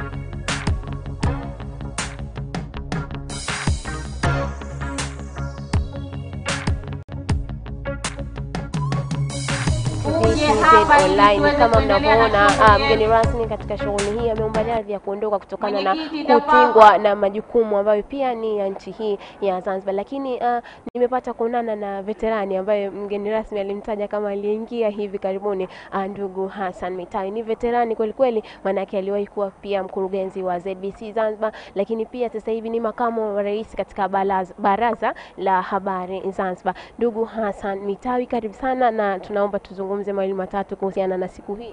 Nashukuru sana kwa kunikaribisha. Mimi ni makamu wa rais wa baraza la habari Tanzania ambayo ni MCT. Ndugu Hassan Mitawi, nilikuwa naona unazungumzia suala la waandishi wa habari kuwa wavumilivu na mambo mbalimbali ambayo yanatokea katika siku hii. Ni kweli kabisa. Unajua, waandishi wa habari wanaweza kuwa wazuri kwa mtu ambaye anatangaziwa vizuri, na saa nyingine wanakuwa wachungu wakimtangaza mtu pale anayofanya mambo ambayo pengine yeye haimridhishi. Lakini yote ni yote kwamba unatakiwa mwandishi uwe mvumilivu, lakini vile uwe na mbinu za kujilinda we mwenyewe, kwa sababu kazi hii ni ngumu sana. Tunajua kwamba nchi nyingine tuna waandishi wa habari wengi tu ambao wanapata matatizo, lakini hiyo sio kitu cha kuogopa, kwa sababu mwandishi unatumikia taifa, na kila ukitumikia taifa unajua wanaofaidika na wewe ni wengi zaidi kuliko wale ambao hawapendi na wanaofanya maovu. Niliona pale unazungumzia pia swala la sisi kututetea sisi ambao ni waandishi wa habari wachanga, lakini kwa ujumla unalipi la kuambia waandishi wa habari ambao ndo wanaanza kwenye fani hii, ndo wanaingia? Kwanza wawe vile moja, waipende hii kazi yenyewe. Unajua kazi hii ni nzuri na unaweza kufanya vizuri pale unaoipenda. Pili, mwandishi ukiwa umeanza kazi, jaribu kuona duniani kwamba mwandishi gani ambaye ungependa kulingana na yeye. Maana mwandishi yule awe kioo kwako. Mimi kwa mfano nilipokuwa nimeanza nilikuwa napenda sana kufuatilia nyayo ya wale wakongwe akina Ben Kiko. Tulikuwa na waandishi wengine duniani ambao walikuwa wanafanya mahojiano mazuri sana, BBC na Jotibeli. Sasa kutokana na hiyo ilikuwa kujifunza kwangu kwenda kwenye uandishi wa habari na kuweza kufanya mambo kwenye uandishi wa habari. Ilikuwa lazima awepo mtu ambaye wa juu, usilingane na mtu wa chini. Unajua usijilinganishe na mtu wa chini, jilinganishe na mtu ambaye amefanikiwa sana katika dunia hii. Unajua kuna wakati fulani kwenda masomoni Ujerumani, yani kwenda kusomea, ilikuwa kozi ya mwanzo kabisa kusomea mambo ya kuongoza mazungumzo na kufanya interview, talk show kwa Deutsche Welle. Ilikuwa ni kozi ya mwanzo kabisa kufanyika, lakini waliokuwa wanakuja sisi kutufundisha walikuwa wale maveterani ambao wanajulikana Ujerumani nzima. Wanakuja wanatoa lecture zao, wanatufundisha jinsi ya kuweza kuzungumza na kufanya mazungumzo. Na uzuri wenyewe kwamba unajua nchi zingine zilizoendelea hivi, waandishi wa habari sio watu wa chini. Waandishi wengi wenzetu wanatunzwa zaidi na hata kipato chao kinakuwa cha juu. Ukimwona mwandishi wa habari ambaye kama anaweza kufanya mazungumzo, mahojiano Ujerumani, basi ni mtu ambaye ana kilipo cha juu. Marekani vile iwahi kutokea kwa mwandishi wa habari akawa anapata mshahara mkubwa kuliko rais, lakini inategemea kwamba waandishi wachanga ni uzuri kwamba kuna kila kitu unaanza chini halafu unakuwa juu, na usikubali kubaki chini. Usoma na kusoma kwenyewe. Sasa hivi kuna mitandao, unaweza ukasoma kwenye mitandao. Kuna TV nyingi tu, unaweza kutizama nani anatangaza vizuri, nani anatoa taarifa nzuri, na wewe ukaanza kujifunza kutokana na ule mtangazo. Wenzetu kwa mfano ukienda Deutsche Welle, mwandishi wa habari halali kabla saa pengine saa 8 usiku saa ngapi, kwa sababu asubuhi anatakiwa aeleze radio gani kasikiliza duniani ambayo imetaja kitu muhimu zaidi, na yeye anatakiwa siku hile kitu gani atakifanya ili aweze kushindana na yule aliyomuona. Nakushukuru sana. Watazamaji wa KTV-TZ online, huyo ni miongoni mwa veterani wa sekta hii ya habari Zanzibar. Ametueleza mambo mengi, lakini kubwa ni hili la kwamba waandishi wa habari tusitosheke na elimu tulizonazo, tuendelee kuchota elimu, tuendelee kuta elimu ili tuweze kuheshimika na kupata ile hadhi basi ya uandishi wa habari Zanzibar. Sisi hapa kutoka katika ukumbi wa Baraza la Wawakilishi Zanzibar la zamani, lakini nikwambie tu kwamba kuna vitu bado vinaendelea, kuna mada mbalimbali zitawasilishwa na watu watakuwa wanachangia mada hizo tofauti. Sisi kwa upande wa KTV-TZ online tutaishia hapa kukuletea matangazo haya moja kwa moja, lakini tukuahidi mambo yote yatakayoendelea bado utaendelea kuyapata kupitia KTV-TZ online. Naomba nishukuru crew nzima ya KTV wakiwemo wapiga picha, wahariri picha, lakini pia nijishukuru mwenyewe pia kwa kuwezesha basi kukuletea matangazo haya, lakini pia ofisi nzima ya KTV kwa kukuletea matangazo haya live kutoka hapa katika ukumbi wa Baraza la Wawakilishi la zamani. Mimi ni Khairat Haji wa KTV. Nikukumbushe tu kwamba KTV-TZ online hakika hii ni fahari yetu. Wakati huu tukiadhimisha siku hii ya leo, serikali imo katika mchakato wa kufanya mapitio ya sera ya habari ya Zanzibar ya mwaka 2006 na tutaifanya mwaka huu. Wadau wote watashirikishwa, na baada ya kumaliza kazi hiyo, kazi itafuata sasa niko kwenye nini, kwenye press itakuwa. Kwa hivyo tumeona kama tuanze na sera ili iwe rahisi zaidi tunapokwenda kutunga sheria. Pamoja na yote hayo, hivi sasa maafisa habari wa serikali wameshapewa maelekezo ya kuandaa mikutano angalau mara 2 kwa mwezi, kuzungumza na waandishi wa habari, kuelezea mafanikio na changamoto za taasisi zao. Na hii ni matokeo ya mkutano wa waandishi wa habari na Mheshimiwa Rais wa Zanzibar na mwenyekiti wa Baraza la Mapinduzi uliofanyika mwaka jana katika ukumbi huu.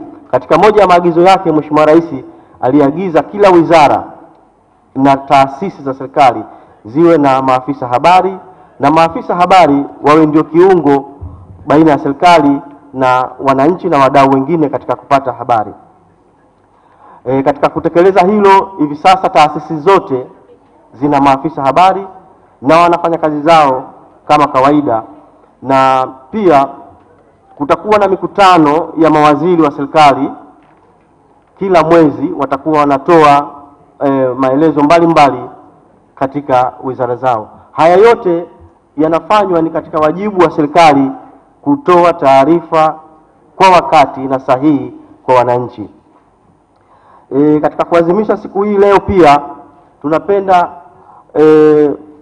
kuwajulisha waandishi wa habari na wadau wengine kwamba kwa muda wa zaidi ya miaka 10 sasa, shughuli za waandishi wa habari, licha ya kuwa sheria yetu ya habari namba 5 ya mwaka 88 inahusika na magazeti, majarida na vitabu, ni ya muda mrefu, lakini sheria hiyo imeweza kutufikisha hapa tulipo, na kwa kiasi kikubwa sana waandishi wa habari hawakuweza kupata usumbufu wowote wa kisheria, ama kufungwa jela, kukamatwa ama kupata kitisho.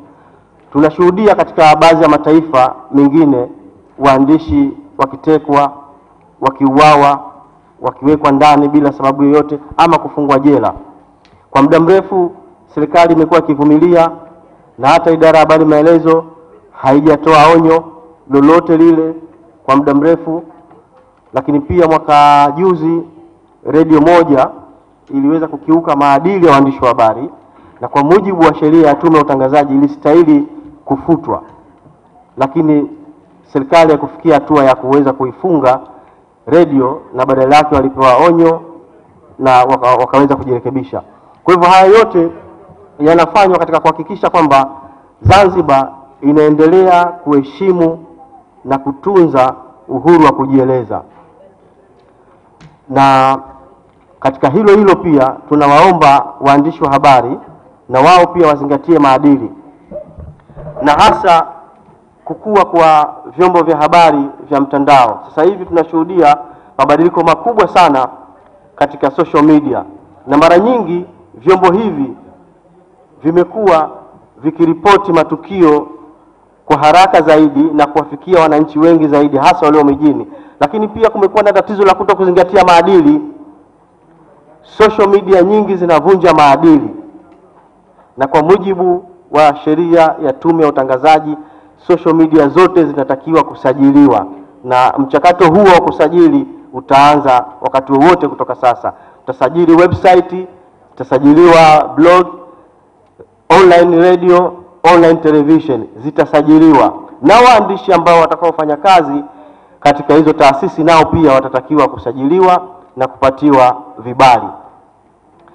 Hivi sasa mchakato wa kutunga kanuni kwa ajili ya social media umeshaanza, na wakati wowote ule Mheshimiwa Waziri atasaini hizo sheria za social media. Kwa hivyo maelezo yangu hayatakuwa marefu sana. Tutatoa nafasi zaidi kwenu nyinyi wadau tuweze kusikiliza zaidi maoni yenu. Mnazungumziaje swala zima la upatikanaji wa habari, hasa katika habari ambazo zinahusu maendeleo ya jamii? Asante sana mwenyekiti. Naibu mkurugenzi idara habari maelezo, kweli umekwenda to the point, to the time kama tunavyotarajia. Tunamwomba mzungumzaji wa pili, mwandishi Suleiman Seif Omar, ambaye anapaswa kufanyia muhtasari wa hotuba mgeni rasmi pamoja na muhtasari wa mada ya mwanzo. Tafadhali. Uhuru wa habari oye! Bado. Uhuru wa habari oye! Ndugu mwenyekiti, kabla ya kutoa muhtasari wa habari, ningeomba kwa idhini yako waandishi wenzangu wa habari pamoja na kamati yote ile, basi tungesimama angalau nusu sekunde kuwakumbuka wale wenzetu ambao wamefariki na kupata idhilali mbalimbali katika changamoto za shughuli yetu ya uandishi wa habari. Ningeomba sana kwa heshima zote, ndugu mwenyekiti, tulifanye jambo hilo.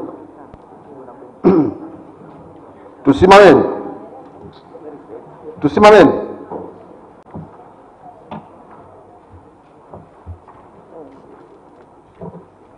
Na kila mtu aombe dua kwa anavyopenda. Asanteni sana. Ndugu mwenyekiti, nimetanguliza na swala hili la kusimama kwetu ili kuwakumbuka wenzetu. Leo ni siku ya uhuru wa vyombo vya habari duniani. Tunaadhimisha, na kila inapofika tarehe 2 mpaka tarehe 3 tunafanya jambo hilo dunia mzima. Na katika kulifanya jambo hili kuna mitazamo ya aina mbili. Tunaweza tukasema kwamba kuna sherehe kwa sababu tumekutana pamoja, na kuna huzuni kidogo kwa wale wenzetu ambao kama nilivyotangulia kusema wametutoka wakiwa ndani ya shughuli yetu. Ijapokuwa kwa Zanzibar, kwa mujibu wa taarifa zilizotoka hapa sasa hivi kwa Mheshimiwa Waziri pamoja na msemaji aliyopita sasa hivi, ni kwamba hatujapata tatizo hilo la kuuliwa mtu au namna gani. Lakini dunia ni dunia, na wenzetu wana habari duniani tunakuwa tunashirikiana nao kwa njia moja au nyingine. Kwa hivyo iko haja na hapa nabudi lazima kuwakumbuka kwa hali yote inayokuwa, iwe ni Tanzania bara, Uganda, Kenya, Norway na sehemu zingine zozote zile. Ndugu mwenyekiti, kazi yangu mimi kubwa nimeambiwa nitoe muhtasari wa hotuba ya Mheshimiwa Waziri pamoja na muhtasari wa mada hii iliyotolewa sasa hivi ya masuala ya wajibu wa uongozi, vyombo vya habari, haki na utawala bora. Sasa tukianza na muhtasari wa Mheshimiwa Waziri, tutakwenda haraka kwa sababu ya muda. Mheshimiwa Waziri, kama kawaida ya waungwana, maana ada ya mja hunena, muungwana ni kitendo. Kama ada ya waungwana, alianza na shukrani Mheshimiwa Waziri. Na nashukuru kwa jinsi ambavyo tumefanya sisi mwaka huu katika maadhimisho ya uhuru wa vyombo vya habari katika mtindo wa partnership partnership kwa maana ya mashirikiano na solidarity, ushirikiano ambao tunayo sasa hivi. Hapo nyuma kidogo ilikuwa Baraza la Habari Tanzania ndio inajitwika mzigo huu, lakini tumeshuhudia mwaka huu Zanzibar Press Club, waandishi wa habari za maendeleo ya Hamaza, Media Council of Tanzania, Baraza la Habari Tanzania na serikali vile vile imetunga mkono katika muktadha mzima wa shughuli yetu ya leo. Ni jambo la faraja sana, kwa sababu wengine tulikuwa tunajiuliza zamani kwamba mbona serikali iko nyuma tu kidogo, haitoi mchango, japokuwa pengine mchango ulikuwa unatolewa, lakini kaa ile ngoma ya kasa. Maana kasa anacheza ndani kwa ndani haonekani, lakini mara hii imejitokeza waziwazi. Kwa hivyo walianza na shukrani na kuwatambua maveterani wetu. Tunashukuru alhamdulillah kwamba anatusaidia, na ninatoa wito katika tafsiri ya hotuba yake kwamba waandishi wadogo, waandishi wachanga ambao bado hawajakuwa maveterani, basi tafuteni mambo kwa waandishi ambao ni veterani. Mjiamini kabisa na muwe na uthubutu. Uthubutu wa namna gani? Uthubutu kwamba unapomkuta veterani, basi usiogope wewe kwenda kumuuliza na kuweza kupata maudhui yote ambayo yanahitajika katika kada yetu hii au tasnia yetu ya uandishi wa habari. Mheshimiwa Waziri kwa kweli alizungumza uwepo wa serikali na kutambua umuhimu wa vyombo vya habari, viwe vya binafsi au vya serikali vile vile. Waandishi wa habari wa vyombo vya binafsi walikuwa wanalalamika sana.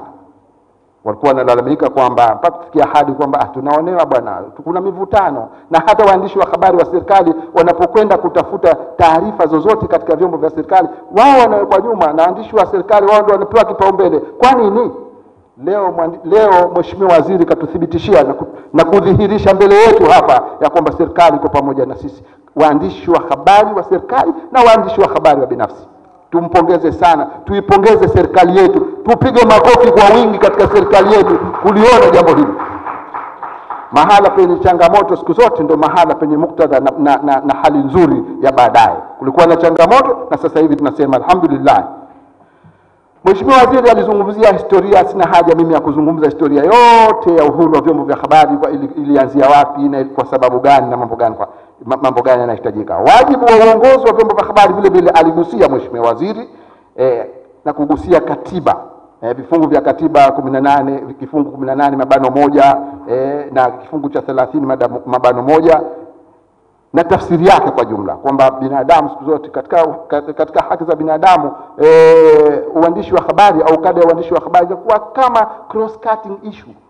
Ni cross cutting, ni tasnia mtambuka kwamba mahala popote ipo. Na ndio maana Dr. Juma hapa akatuambia sasa hivi nachanganya pamoja maofisa hawa maofisa mawasiliano, ni kwamba tayari umeshapewa kazi ya kufanya ili kuweza kushirikisha waandishi wa habari ili serikali yetu ijulikane inafanya nini, kwa sababu mahala ambapo kwa hakuna kitu ambacho una deliver, basi hata wananchi wanaweza wakapata tabu kujiuliza kuna nini katika serikali yetu. Kwa hivyo serikali yetu imekuwa sikivu na inaangalia ule utaratibu wa good governance, kwamba sasa hivi suala la transparency, suala la uwazi, na kwa kushirikisha vyombo vya habari, basi hapo kila mtu atajua kwamba kunafanyika nini na changamoto ziko wapi, ili waandishi wa habari waweze kuzi-address. Mheshimiwa Waziri kwa kweli alizungumza mambo mengi sana, na takriban mambo hayo ni mambo ambayo tunatakiwa sisi kuweza kuyafanyia kazi pamoja na uhusiano wetu wa serikali. Niende haraka mwisho, pamoja na mengine mengi ambayo nimeyazungumza katika upande wa muhtasari wa hotuba yake, amesema hivi: jukumu la waandishi unaozingatia weledi au inatakiwa zingatia weledi na maadili pamoja na uzalendo. Vitu hivi, weledi, maadili, uzalendo, tunaweza tukasema sisi na tukaziangalia kama ni tunu katika kada yetu ya uandishi wa habari. Hii iwe tunu katika kada yetu ya uandishi wa habari. Au dira katika uandishi wa habari. Tukiyazingatia hayo, tutaepuka na yale matatizo ambayo yanatukwaza waandishi wa habari. Kuandika habari za ovyo, kuandika habari bila kufanya utafiti, kuandika habari za kusikia tu. Waandishi wa habari tunasema ya kwamba kuna zile habari ambazo ni concocted kwa maana ya kwamba habari za kupika. Kwa hivyo habari za kupika ziishie kama mtu alikuwa na mawazo ya kukaa kwamba akapika tu habari zake jinsi anavyotaka kutokana na dira hii ambayo mheshimiwa waziri ametueleza pale, basi tuone kwamba sasa hivi imeshafikia wakati ya nyuma ya watu nyuma, sasa tunasonga mbele. Ahadi amezitoa mheshimiwa waziri ya kwamba wizara na serikali iko pamoja na waandishi wa habari, na sisi tunashukuru alhamdulillah kwamba na sisi kwa upande wetu kwa tafsiri hii, kwa sababu siku zote inabidi kwenye hotuba uone umejifunza nini katika hotuba, sio kuandika tu yale ambayo umejifunza nini. Tumejifunza kwamba sasa serikali tangu zamani, sasa serikali iko pamoja na sisi na itaendelea kutuunga mkono kama waandishi wa habari, na waandishi wa habari tusiogope kutoa mawazo yetu mradi tu uvunji sheria. Uhuru wa vyombo vya habari, wataalamu wanasema absolute freedom of the press is a myth. Hakuna uhuru wa habari katika western scholars na eastern scholars wote wanakubaliana, ijapokuwa kuna tofauti ndogo kwamba western scholar wanasema kwenye open market, kwenye soko huru, basi uhuru wa habari unakuwa mkubwa zaidi. Hawa wetu wanasema katika suala la ujenzi wa taifa, nation building, kwa vyovyote inavyokuwa absolute freedom of the press is a myth. Lazima kuwe na mipaka, lakini mipaka hiyo ndio sasa tunapigia kelele katika sheria kama aliyozungumzia Dr. Juma hapa kwamba sera sasa hivi iko katika mchakato, na changanya kabisa kwamba iko katika hatua, na tunaangalia kwamba hii absolute freedom ambayo ni myth katika muktadha upi, kwa sababu kuna mambo ambayo wadau walikaa wakaona kwamba kuna vifungu vya sheria ambavyo sisi tunaita sheria kandamizi, draconian laws.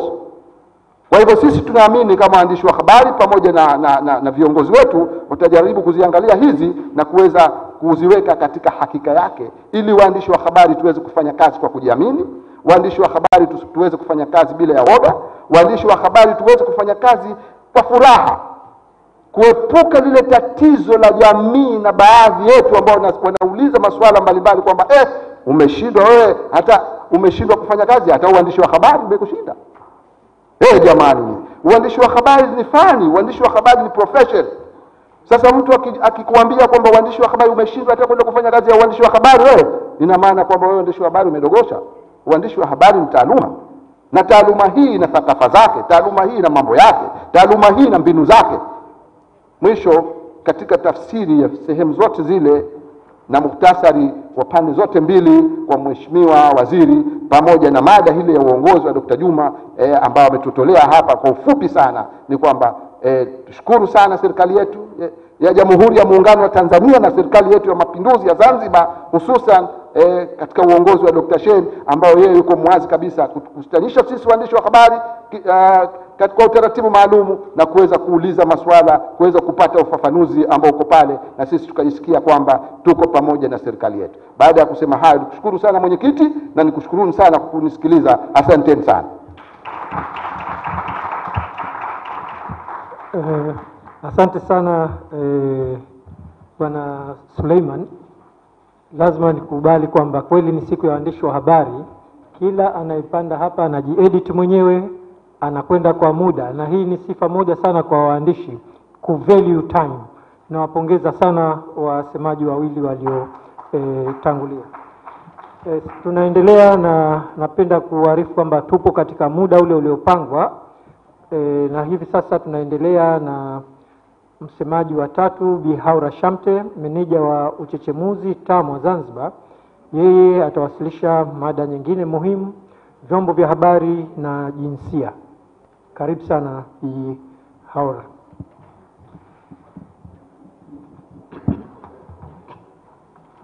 Assalamu alaikum warahmatullahi wabarakatuh.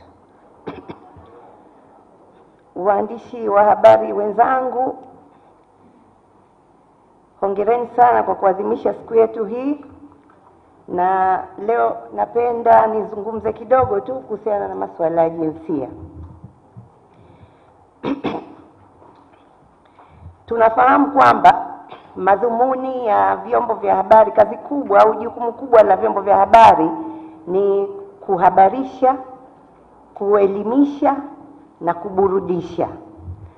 Sasa je, ni upi msisitizo tunaoweka katika kutekeleza kazi zetu hizi? Vyombo vyetu vingi vya habari hivi leo vimejikita zaidi katika kuburudisha kuliko katika kutoa elimu, lakini tujue kwamba elimu ni nukta muhimu sana katika kutekeleza majukumu yetu. Wakati huu sasa, siasa za uliberali, mambo ni mazuri zaidi kwa sababu milango imefunguliwa kwa vyombo vya habari, kwa waandishi wa habari na kadhalika. Pamoja na kufunguliwa kwa milango hiyo, vyombo vya habari vinapaswa vizingatie masuala ya usawa wa kijinsia katika kuripoti. Je, vyombo vyetu vya habari vinawapa kipaumbele watu waliokosa fursa fulani fulani kutokana na mifumo tu ya jamii kama vile walemavu, watoto na wanawake? Tunapozungumzia jinsia, tujue kwamba tunazungumzia mahusiano. Je, ni upi uhusiano wa mwanamke na mwanamume katika masuala ya maendeleo? Je, mifumo iliyopo inatoa nafasi sawa na ushiriki baina ya mwanamke na mwanamume? Wakati TAMWA ilipokuwa inaanzishwa mwanzoni mwa miaka 80, ilijikita katika kuangalia nafasi ya mwanamke katika vyombo vya habari. Je, ndani ya vyombo vya habari wanapewa nafasi gani? Je, kwenye taarifa vipi wanaonyeshwa? How women are portrayed in the media? Kwa wastani hali ilikuwa mbaya. Wanawake waandishi hawakupata nafasi za uongozi katika vyombo vya habari, pia hawakupata nafasi ya kuonyesha uwezo wao, na udhalilishaji pia ulikuwa mkubwa. Yaani rushwa hasa ya ngono ilikuwa imetawala. Baada ya harakati na kelele nyingi, hali ndani ya vyombo vya habari imeanza kubadilika, lakini bado mwanamke anapaswa aonyeshe uwezo wake mara 2 zaidi ya mwanamume, ndipo apewe nafasi hasa za uongozi katika vyombo vya habari. Kwa upande wa vyombo vya habari vya serikali tatizo hilo halipo, lakini kwa upande wa vyombo habari binafsi nafasi ya mwanamke katika uongozi ni ndogo. Kadhalika tuliangalia ni jinsi gani mwanamke kwa ujumla anaonyeshwa katika vyombo vya habari. Mfano maarufu ulikuwa ni ule wa kuandika au kutangaza majambazi 3 na mwanamke mmoja, au majambazi 5 wamekamatwa akiwamo mwanamke.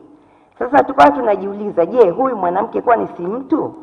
Kama majambazi wote wanatajwa Abdalla, Juma na kadhalika, kwa nini mwanamke naye hatajwi tu kama ni Asha au Fatuma, lakini ikawa anaainishwa, msisitizo unawekwa kwamba yumo mwanamke? Lakini habari hizo je, alikuwa anapewa nafasi gani vile vile? Ikiwa ni habari ya ujambazi, mwanamke habari zake zinakuwa mbele, anapewa front page. Ikiwa ni habari ya maendeleo, mwanamke amevuna magunia 100 ya mpunga, je, huyu atapewa nafasi gani? Mara nyingi alikuwa anapata nafasi ukurasa wa 8 na kuendelea. Tunaona kwamba mara nyingi wanatajwa pia hata watu matajiri. Utasikia labda Bahresa samani namtaja, si jambo baya. Kwenye gazeti anatajwa kwamba ni tajiri wa kwanza, ni anaongoza kwa utajiri Tanzania labda. Lakini sasa je, atakapotajwa mwanamke yule kama alikuwa tajiri, anatajwa wapi? Utamkuta katika kurasa za burudani. Kwa hivyo mara nyingi habari za wanawake huwa hazipewi nafasi kubwa. Hata tukiangalia katika siasa, mgombea mwanamke jinsi nafasi anayopewa na mwanamume ni tofauti. Ni mara ngapi mgombea wa kike anatajwa kwa umalaya wakati mwanamume anatajwa kwa ujana dume wake? Katika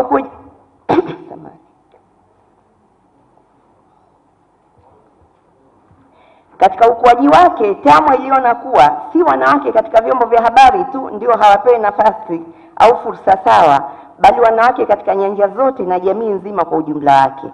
Kati ya hao wanaoathirika zaidi na mifumo ni wanawake wa vijijini, ambao wengi wao elimu walioipata haitoshelezi, kipato walichonacho ni kidogo, na mazingira kwa ujumla si rafiki kwao, kwa kuwa wanaishi katika jamii iliyojikita katika misingi ya mfumo dume.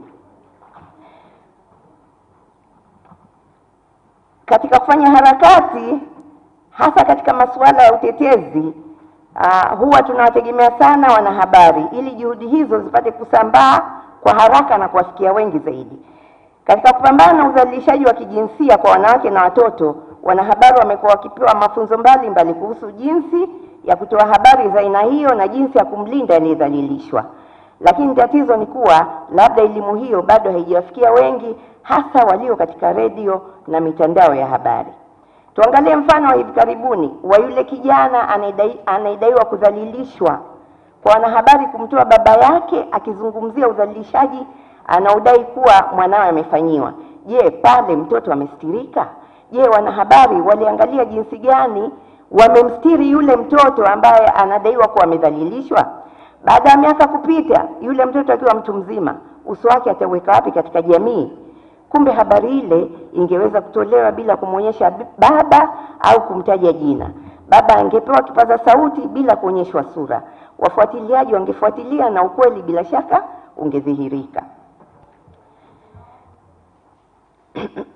Lakini kwa kushirikiana na asasi nyingine za kijamii, TAMWA vile vile inapigia debe mabadiliko ya sheria. Kwa bahati tulipigia debe suala la mahakama ya kadhi, na yapo mengi ambayo tuliyadai ambayo hayakukubaliwa, lakini vile vile yapo ambayo yamepita. Kwa sababu sasa hivi kuna kipengele maalum cha ndoa, talaka, mirathi, matunzo ya watoto na mgawanyo wa mali inayopatikana katika ndoa. Lakini katika kufanya kazi ile TAMWA na asasi nyingine zisizo za kiserikali zilionekana kama kwamba zimeshikia kidedea swala la mwanamke kwa kazi. Swala la mwanamke kwa kazi ilikuwa ni nukta tu katika mapambano yote, lakini mapambano mengi yalifanikiwa kwa sababu mwanzo mahakama ya kadhi ilikuwa inajulikana kwamba ni mahakama ya kimapenzi, na kadhi wenyewe pia walikuwa hawana elimu wengi wao. Lakini sasa sheria inasema kadhi katika mahakama ya wilaya anapaswa awe na digrii ya sheria za Kiislamu. Sasa wakati tunafanya kazi ile tulipata changamoto. Changamoto moja hapo ni kwamba tulizungumza kuna nukta nataka kuifikisha. Tulizungumza na mashehe na maimamu. Wakati tunazungumza walikuwepo na waandishi wa habari. Hawakuwepo waandishi wa habari. Baada tulipomaliza mazungumzo tukaitisha press briefing kueleza waandishi wa habari kitu gani sisi tumejadiliana na mashehe. Tukasema kwamba tukatoa ile statement. Statement ilikuwa na para 7. Lakini akatokea mwandishi mmoja akachukua para ya 3 na para ya 5 akaziunganisha. Ni mwandishi wa redio za kijamii, akaiunganisha. Zile para alipoziunganisha zikaleta uchochezi. Hali ikawa mbaya sana katika jamii. Yaani akasahau kabisa maadili. Kulikuwa na mtiririko mzima kwamba kitu gani mashehe walijadiliana na wanaharakati na kitu gani wamekubaliana. Mashehe walikubaliana kwamba na wanaharakati walikubaliana kwamba watatengeneza tume maalum au kamati ya watu wachache ili kuangalia ili swala la mahakama ya kadhi, mwanamke kushiriki katika mahakama ya kadhi kama mpatanishi, kama msuluhishi, na vile vile katika baraza la maulama. Sasa ile press statement ikaandikwa kwamba watajadiliana katika swala hili, lakini swala hili ilikuwa ina mjumuiko wake mzima wote. Lakini mwandishi akachukua para 2 tu. Moja inasema kwamba kwa kuwa swala la mahakama ya kadhi ni swala nyeti, washiriki wa kongamano hili wamesema kuwa pamoja na kwamba kuna mawazo tofauti kuhusu jambo hilo, kuna haja ya kuunda kamati ya watu 7 itakayojumuisha mashehe 3 na wanaharakati 4 ili kujadili kwa pamoja swala hili na kufikia mwafaka kwa maslahi ya jamii pana. Akaruka para inayofuata, akaenda para nyingine. Mwenyekiti wa mkutano huo Sheikh Muhidini Zuberi Muhidini, katibu mkuu wa Jumuiya ya Maimamu Zanzibar Jumaza, amesema kwamba kamati itasaidia kuweka mambo sawa na kufikia mwafaka kuhusu swala hili.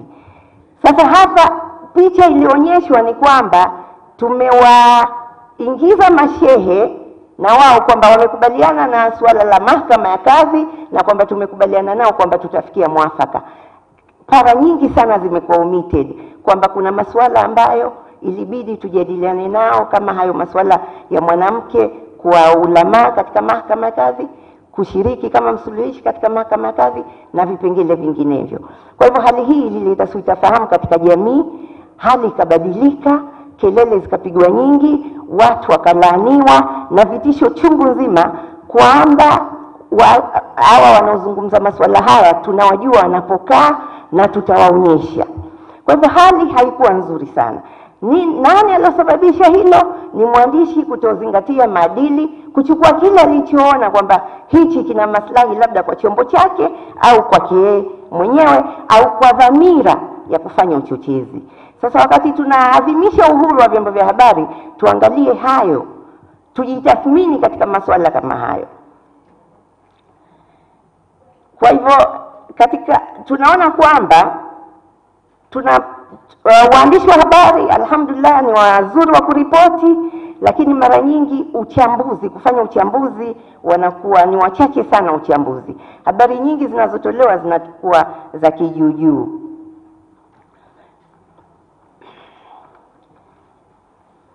Na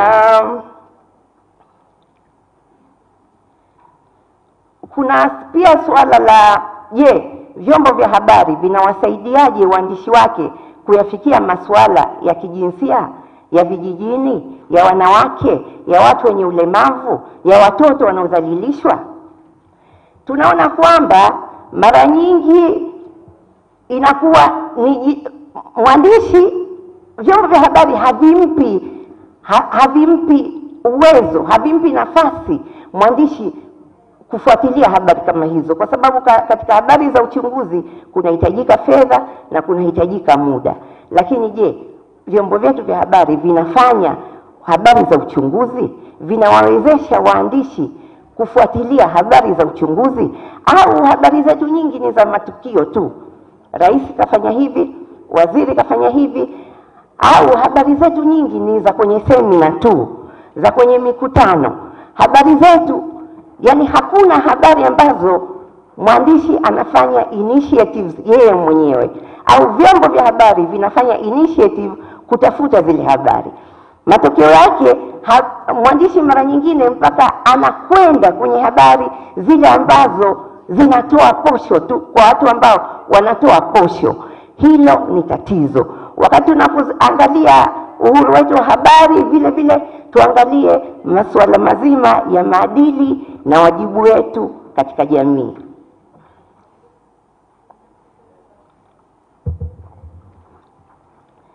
Mwisho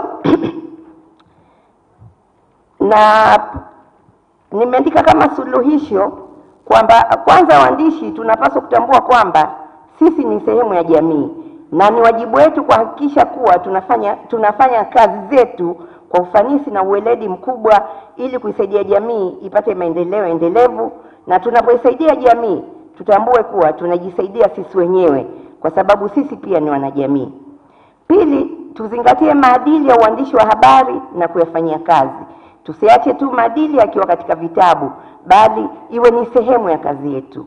Tatu, mwisho, tufahamu kwamba sisi ni kioo cha jamii. Tuhakikishe kwamba tunaionyesha jamii sura yake halisi, tuonyeshe mabaya na mazuri yake, tuyajadili, tuikosoe na kutoa masuluhisho. Hivyo ndivyo tutakavyoweza kuisaidia jamii kujitambua, kubadilika na kukua. Asanteni kwa kunisikiliza. Hongera Bihaura, asante sana kwa mada yako hiyo elekezi. Nafikiri itatupa muda wa kutosha baadaye wa kuweza kujadili uliyosema. Ni mambo yanokwenda na wakati wetu hivi sasa. Tukiendelea hivi sasa, namkaribisha Bwana Mohamed Hamis kutoka Tume ya Haki za Binadamu kuwasilisha mada ya tatu ambayo ni uchambuzi wa sheria za habari hapa Zanzibar. Karibu Bwana Mohamed Hamis. Asante mwenyekiti. Asalamu alaykum. Mheshimiwa mwenyekiti na washiriki, Nimepewa kazi hii ya wasilisha kwenu uchambuzi wa kisheria kuhusiana na hizi uhuru wa vyombo vya habari. Si mwandishi wa habari, kwa hiyo pengine swala la time kidogo linaweza kuwa tatizo, lakini nitajitahidi nichukue muda huu ambao mmepewa dakika 15. Mheshimiwa, dhana hii ya uhuru wa habari kisheria, hasa kwenye sheria ya haki za binadamu, inatokana na uwepo wa haki ya kujieleza ambayo inajumuisha haki ya kuwa na maoni na haki ya kutafuta na kupata habari. Kwa hiyo msingi wake ni haki za binadamu. Kwa hiyo ni msingi wa kisheria ambao ni muhimu sana katika maendeleo ya jamii. Ni muhimu sana katika ukuaji wa maendeleo, ukuaji wa demokrasia, ambayo katika misingi kwa mfano ya uchaguzi, dhana hizi, haki hizi za kujieleza ni moja ya haki ambazo zinaitwa adjacent freedoms, kwa maana kwamba ni haki muhimu sana katika kuwa na uchaguzi huru na wa haki. Kwa hiyo ni muhimu sana, lakini vile vile ni msingi muhimu sana wa utawala bora. Moja ya misingi ya utawala bora ni uwepo wa uwazi na ushirikishwaji. Uwazi kwa maana kwamba mambo yote ambayo yanahusiana na shughuli za umma ziwe wazi, na inafuata kanuni kwamba public officials must live in glass houses, kwamba watumishi wote wa umma wakae kwenye nyumba ya vioo, waweze kuonekana, ili watu wasiwe na hizi gossiping, wasiwe na speculations. Na hii ni umuhimu wa vyombo vya habari, ndio unaweza kufanya kwamba hawa watumishi wa umma kuweza kuwa wazi zaidi. Kwa hiyo dhana hii, uhuru wa vyombo vya habari, ndio inapelekea haki ya kujieleza kuwa ya kweli. Bila ya kuwa na uhuru wa habari mzuri, basi hii haki ya binadamu, haki ya kujieleza, inakuwa iko mashakani. Haki hii kisheria ilianza kutambulikana rasmi mwaka 1948 pale ambapo Umoja wa Mataifa ulipopitisha azimio au tangazo la haki za binadamu la mwaka 1948. Ikaanza kuiweka kwa uwazi haki hii ya kujieleza na kupata habari. Lakini mwaka 1966, kwa vile tangazo hili la haki za binadamu lilikuwa halina nguvu za kisheria, Umoja wa Mataifa akaona kwamba kuna haja kuchukua vifungu hivi pamoja na vifungu vingine vya haki za binadamu kuweka katika mkataba rasmi ambao una nguvu za kisheria. Kwa msingi huo mwaka 1966 ule mkataba wa kimataifa haki za kiraia na kisiasa ukaanzishwa, ambao moja haki muhimu iliyokuwemo ni haki hii ya haki ya kujieleza. Kwa hiyo ni haki muhimu sana, lakini kwenye kwa kanda vile vile Afrika, Ulaya na Marekani nao vile vile wameingiza kwa namna ya pekee haki hizi za haki hii ya kujieleza ambayo inahusisha uhuru wa habari. Kwa ujumla wake, katika utekelezaji wa ili kuwa na uhuru hasa wa habari mzuri, basi muhimu sana ni kuwa na vyombo, mfumo wa kitaasisi, yani institutional framework, ambayo uko wazi lakini vile vile uko huru. Uhuru kwa maana kwamba uhuru wa kutokubali kuingiliwa na pressure zote zile za kisiasa, zile za kiuchumi. Na kwa msingi huo masuala haya yanahusiana na uteuzi pamoja na muundo wa hizi taasisi, ni prosesi zake ni muhimu sana kuangaliwa ili kuweka uhuru wa hivi vyombo, lakini vile vile kuwa na mfumo wa kisheria ambao haukwazi uhuru wa vyombo vya habari. Kwa hapa Zanzibar au Tanzania kwa ujumla, sisi ni Tanzania imetia saini au ni sehemu ya mikataba ya kimataifa ambayo inatambua haki hizi za binadamu, ikiwemo haki hii ya kujieleza. Katiba ya Zanzibar kama nilivyotangulia kusema katika kifungu cha 18 imeelezea kwa wazi kabisa haki hii, imetambua haki hii ya kujieleza, ambayo tatizo moja liliyopo licha kwamba kugarantii haki hii ya kujieleza, lakini imetumia neno bila kuathiri sheria za nchi. Tafiti nyingi zinaeleza kwamba kuweka vifungu kama hii inawezekana sana uhuru huu wa kujieleza ukaweza kupata mashaka kiasi fulani, kwa sababu kuna sheria nyingine ambazo zinaweza zikakwaza ya kuzuia kuwa na uhuru wa vyombo vya habari. Lakini katiba hii ya Zanzibar katika ibara ya 24 imeweka masharti ya utekelezaji wa haki za binadamu, kwa kusema kwamba haki hizi si haki za moja kwa moja. Kuna vikwazo vinaweza kuwekwa vya kisheria, lakini vikwazo hivi ni lazima viwekwe kisheria na viwe ni vya lazima, isiwe kutumika vibaya. Kitu kimoja muhimu sana kwenye katiba ya Zanzibar ambayo imekiweka ni kutaka vyombo vyote vya serikali pamoja na watumishi yake kuzingatia mikataba ya kimataifa ya haki za binadamu na utawala bora. Hii ni swala muhimu sana. Zanzibar inafuata mfumo wa ile tunasema kisheria ni dualistic, kwamba mikataba ya kimataifa haitekelezwi moja kwa moja Zanzibar mpaka sheria zake ya mikataba ile iingizwe katika mfumo wa kisheria. Lakini katiba ya Zanzibar inataka watumishi wote, taasisi zote serikali pamoja na watumishi wake kuzingatia mikataba ya kimataifa ya haki za binadamu. Hii ni kitu kimoja muhimu sana. Lakini kitu kingine ambacho kwenye katiba ya Zanzibar kimekitambua ni suala hili la kuzifanya mabadiliko yale ya 14 yaliyofanyika mwaka 2010 Zanzibar, ni kuweka baadhi ya vifungu kutobadilishwa kirahisi na Baraza la Wawakilishi. Na moja ya vifungu hivyo ni vifungu vinahusiana na haki za binadamu, ikiwemo haki hii ya kujieleza. Kwa vifungu hivi kifungu cha 80A cha katiba ya Zanzibar kinasema kwamba masharti ya vifungu hivi ikiwemo hii ya sura ya 3 ambayo inahusiana na haki za binadamu haziwezi kubadilishwa na Baraza la Wawakilishi mpaka zikubaliwe kwa kura ya maoni na wananchi. Hii inatoa taswira gani? Inatoa taswira kwamba masharti haya yanahusiana na haki za binadamu ikiwemo haki ya kujieleza haiwezi tu kuchezewa na chombo chochote isipokuwa wananchi kwanza waweze kukubaliana. Kwa hiyo hii ni kitu moja muhimu sana. Lakini kitu kingine ni kwamba katiba hii ya Zanzibar imeweka sharti kwamba masuala yote ya unyanyasaji, kuna masuala ambayo hawezi kupelekwa mahakama ya rufaa ya Tanzania, ambao moja ya masuala hayo ni hii masuala ambayo yanahusiana na haki za binadamu, ikiwemo haki ya kujieleza. Hii wataalamu wengine wa haki za binadamu wanasema kwamba si nzuri kuwepo kwa sababu haitoi fursa watu kupata ile access to justice, lakini ni swala la kuangaliwa.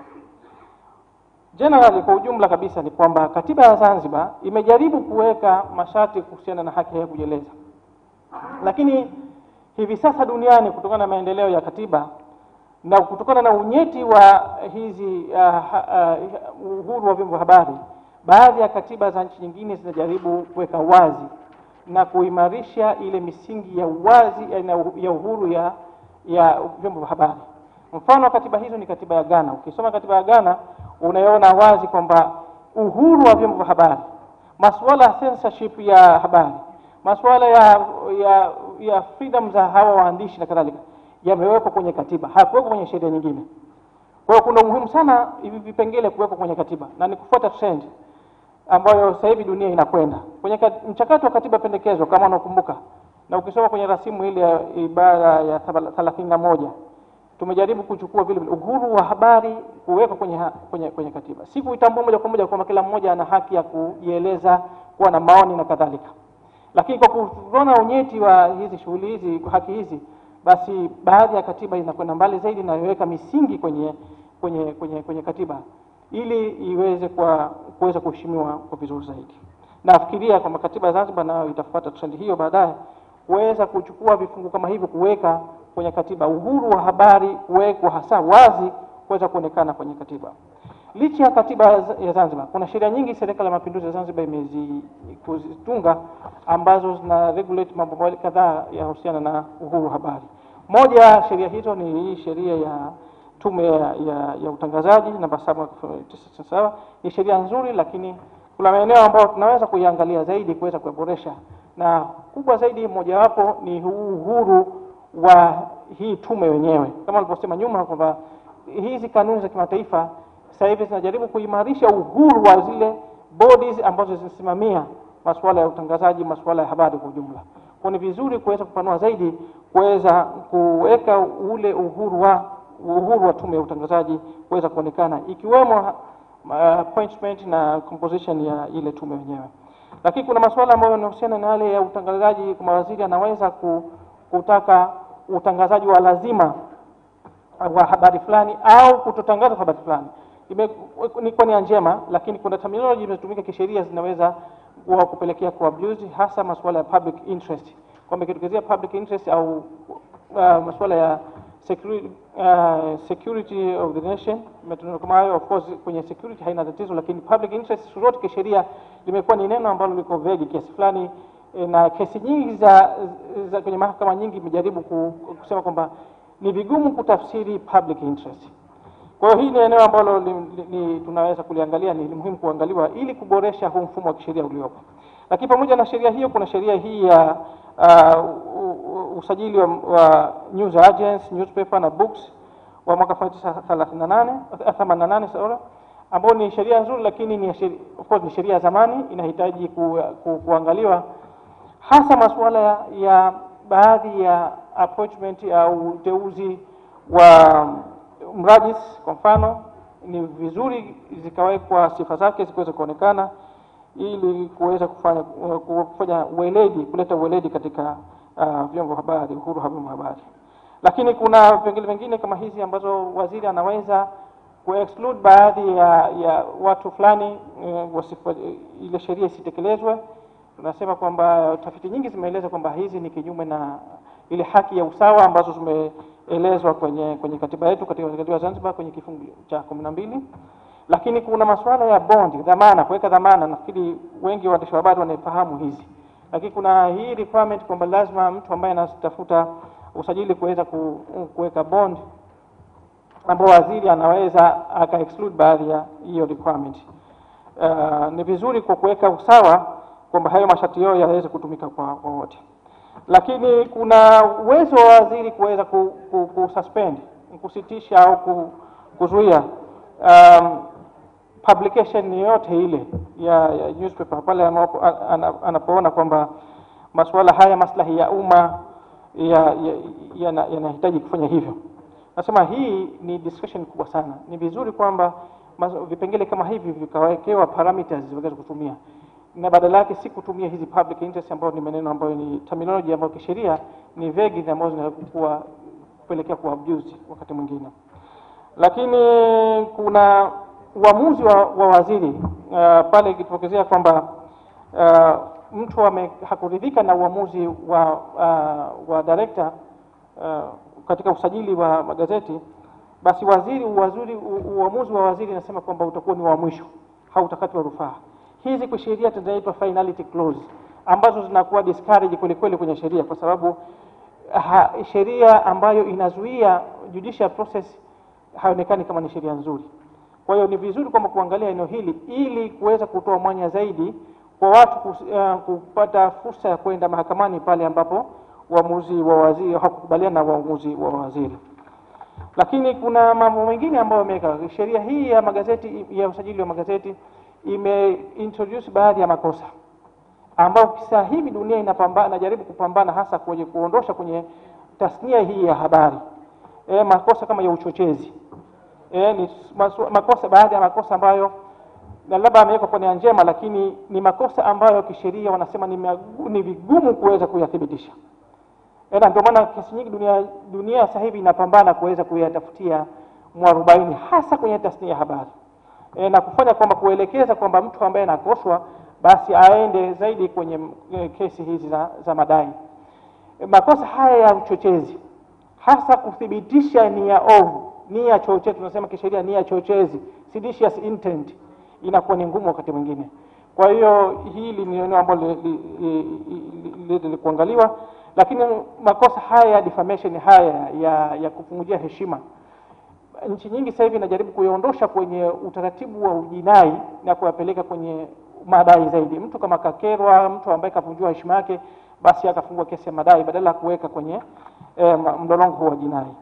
Ukiacha sheria hizo, kuna sheria nyingine ambazo zinakwaza, tunasema kwamba zinakwaza kiasi fulani ile upatikanaji wa habari, na baadhi ya sheria hizo ni kama sheria ya baraza la wawakilishi ambayo inaweka ukiritimba fulani katika upatikanaji wa habari kwa mwandishi wa habari.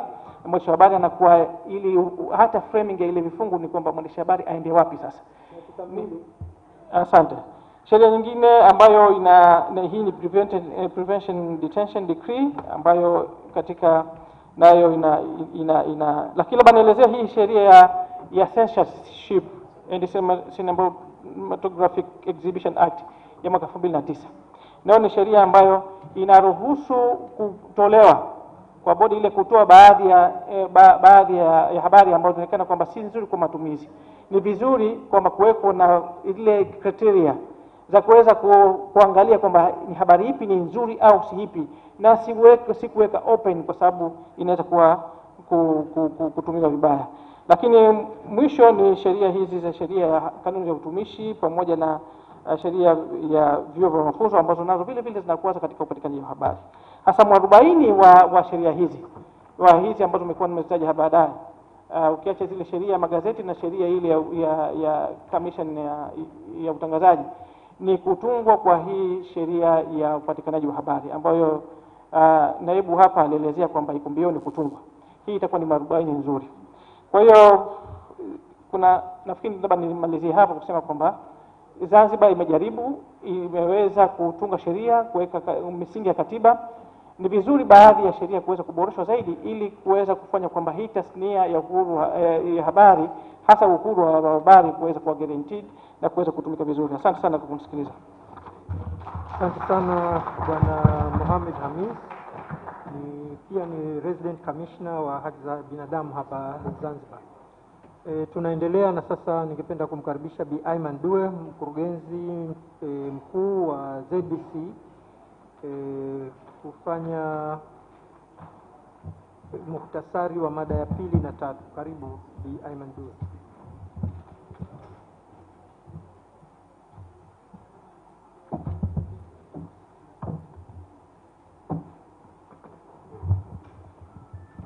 Assalamu alaikum.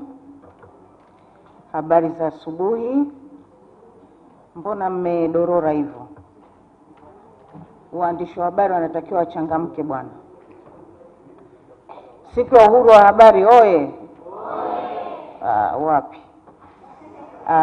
Kwa ufupi, mimi kazi yangu ni fupi sana kwa sababu naona mlikuwa wasikivu sana. Jukumu langu ni kuweza kutoa muhtasari au summary ya presentation mbili. Presentation ya pili ambayo iliwasilishwa na Haura Shamte ambaye yeye anatokea TAMWA na cheo chake ni afisa uchechemuzi. Nilikuwa najiuliza uchechemuzi ina maana gani? Haura, itabidi unijibu baadaye. Yeye alijaribu kutuunganishia kuzungumzia vyombo vya habari na jinsia, na akajaribu kutoa tafsiri ndogo ya nini maana jinsia, kwa kusema kwamba swala la jinsia ni swala zima la mahusiano ya kijamii ambayo kama tunavyojua kwenye jamii tunaishi wanawake na wanaume, kuna mifumo, kuna sheria, kuna tamaduni. Kwa hiyo hayo yote yanajumuisha katika swala zima la jinsia.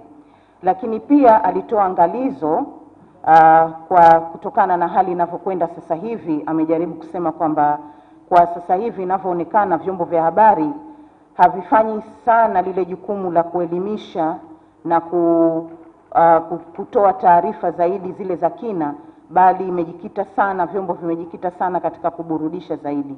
Na ni kweli, hata ukiangalia, ukisikiliza redio nyingi za FMs, mara nyingi unakuta asilimia kubwa wanapiga muziki na kuleta vipindi vya burudani, na inaonekana ni kizazi cha sasa hivi kinapenda zaidi kuburudika. Kwa hiyo dada yetu Haura amejaribu kutuambia kwamba vyombo vya habari sasa hivi vimejikita zaidi katika kutoa burudani zaidi ya kuelimisha. Lakini pia alikuwa anajaribu kuzungumzia swala zima la jinsia na vyombo vya habari kwa kuweza kutupa taswira iliyokuwepo katika taasisi za habari. Na mara nyingi tunapokuwa tunazungumzia swala zima la jinsia katika tasnia ya habari, mambo mawili yanakuwa yanazingatiwa zaidi. Kwanza, nafasi ya mwanamke katika taasisi ya habari, ana position gani, yupo katika ngazi ya kutoa maamuzi au yeye hayupo katika ngazi ya kutoa maamuzi, kwa sababu kama tunavyojua habari ikikusanywa baadaye inafika kwa desk editor, na yeye ndio mwenye maamuzi ya kusema habari hii leo iende hewani, isiende, au iende katika mfumo gani ambao anautaka yeye. Mambo ya agenda setting pia yanaingia. Kwa hiyo alijaribu kutuambia pia kwamba kwenye taasisi nyingi za habari unakuta wanaotoa maamuzi ni wanaume zaidi, maeditor, lakini wanawake pia ili waweze kupata nafasi hizo amejaribu kutoa wito kwamba ni lazima uwe hard worker, unajituma sana, una uweledi wa hali ya juu ndio utaweza kufikia katika nafasi kama hiyo. Lakini pia alikuwa anajaribu kuangalia kwamba mwanamke anaoneshwaje kwenye vyombo vya habari, sauti yake inasikikaje kwenye vyombo vya habari. Ametuelezea kwamba mara nyingi unakuta wanawake wapewe fursa hasa katika yale majukumu muhimu ambayo wanafanya. Kama mwanamke ni kiongozi, mwanasiasa, mfanya biashara mkubwa, tajiri, amevuna, amepata mafanikio, kwa hiyo unakuta habari yake haipewi kipaumbele. Kama kwenye chombo cha utangazaji, basi ile habari haitokuwa ya kwanza, itakuwa ya 4, ya 5, pamoja na kwenye gazeti habari ile itakuwa kwenye peji ya kuanzia ya 5 na kuendelea, haitakuwa front page ambayo mara nyingi inakuwa ndo lead story.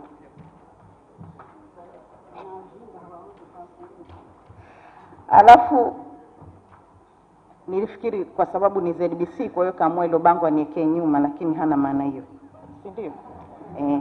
Kwa hiyo amesema kwamba mara nyingi taarifa zile ambazo hazina motisha, hazitoi fursa kwa wengine kujifunza, hasa wanawake, ndo zinapewa kipaumbele kwa wanawake. Na saa nyingine pia wanakuwa wanabaguliwa. Kama habari tukio limetokea limeunganisha wanawake na wanaume, basi utakuta wanaume wanatajwa majina yao, lakini mwanamke anatajwa jenda yake, sio na yeye kuchukuliwa kama ni mhusika wa tukio kama lile.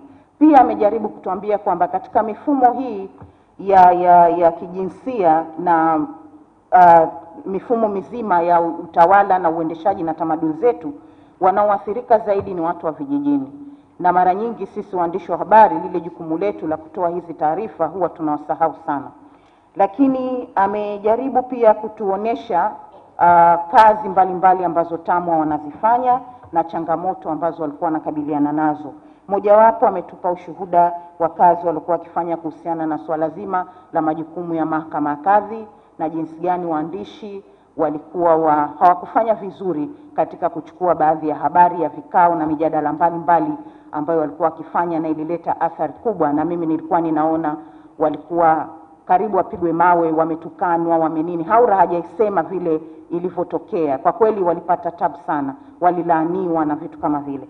Lakini hii ni yote ni ile katika kuhakikisha kwamba jamii inakaa katika misingi iliyo bora na ya usawa, na ndio maana TAMWA wakawa wanaendelea kufanya hivyo. Kwa hiyo Haura pia alitumia nafasi ya kuweza kuelezea jukumu la TAMWA na ametuonesha mfano mdogo tu wa baadhi ya kazi zao ambazo wanafanya. Lakini amesema kwamba mara nyingi waandishi wa habari wasipofuata maadili, kwa sababu tunaandika saa nyingine habari zetu tunahukumu, athari inayojitokeza inakuwa ni kubwa sana. Kwa hiyo pia ametoa wito na ametupa kidogo angalizo la kusema kwamba tunapaswa tuwe wanataaluma na kujitahidi vyombo vya habari kuwasaidia waandishi kuweza kufanya kazi za habari za uchunguzi au uchambuzi. Habari ya uchunguzi saa nyingine ni habari tu ambayo kama itakuwa na vyanzo vya habari zaidi ya 4, 5 tayari inakuwa ni habari ya uchambuzi na uchunguzi, kwa sababu umeenda kwenye taasisi mbalimbali, umekusanya tu vizuri. Na habari za uchunguzi sio lazima ziwe mbaya, unaweza ukaeleza habari kwa kina kwa kuichambua, basi tayari inakuwa kuna kazi kubwa ambayo umeifanya. Lakini ametoa wito kwetu kwamba tuzingatie maadili, na vile vile taasisi za habari ni kioo cha jamii, akiwemo mwandishi mwenyewe. Kwa hiyo ni lazima tuhakikishe hatuchochei, kwa sababu sisi pia tunaishi katika jamii, na pia kalamu zetu, vyombo vyetu vya habari kiwe ni fursa ya kuonyesha mabaya ili watu waweze kujikosoa na kujirekebisha, lakini tuoneshe pia na mazuri ili tuweze kujenga jamii iliyo bora. Nikija kwa upande wa mwanasheria huyu Mohamed Hamis ambaye anatokea katika taasisi ya Tume ya Haki za Binadamu, ametuchambulia kidogo kwa muhtasari uchambuzi wa sheria za habari ambazo ziko Zanzibar, zinagusa taasisi zetu za habari na sheria hizi ziko visiwani kwetu, lakini amejaribu kusema kwamba msingi mzima wa kujieleza ambao ndio tunaosimamia waandishi wa habari unatokana na haki ya msingi ya haki za binadamu, na amejaribu kutupa historia kidogo ya haki hii ilitokea wapi. Lakini akasema kwamba tunapopata haki ya kujieleza, basi pia haki hii inafuatana na haki ya utawala bora na haki ya uwazi, na kunakuwa na uhuru wa kujieleza, kukosoa na kuhakikisha hasa taasisi za umma basi zinatekeleza wajibu wake vizuri. Ametuelezea pia kwamba umuhimu wa vyombo vya habari na dhana nzima ya vyombo vya habari kwamba inajikita zaidi katika swala zima la haki za binadamu. Kwa hiyo ni jambo la msingi sana kuwa weledi na kuhakikisha kwamba hii haki tunailinda, kwa sababu ni haki yetu ya msingi ya kikatiba, lakini pia mikataba mbalimbali ya kimataifa imeweza kuainisha hii haki na kuisimamia. Amejaribu kutuonesha katika katiba ya Zanzibar kwamba katiba imetoa fursa ya haki ya kujieleza na uhuru wa habari, lakini pia imejaribu kuweka kidogo mbano fulani ya kusema kwamba bila ya kuathiri sheria nyingine za nchi. Kwa hiyo pale inaruhusu baadhi ya sheria kuweza kuintervene au kuingilia uhuru wa habari. Ametuonesha pia swala zima la kwamba kuna masuala mbalimbali ambayo yanajitokeza yanakinza ile dhana ya uhuru wa habari. Kwa mfano sheria ambayo inatoa mamlaka ya kazi za baraza la wakilishi, amesema pia kwamba kidogo inaingilia ule uhuru wa habari.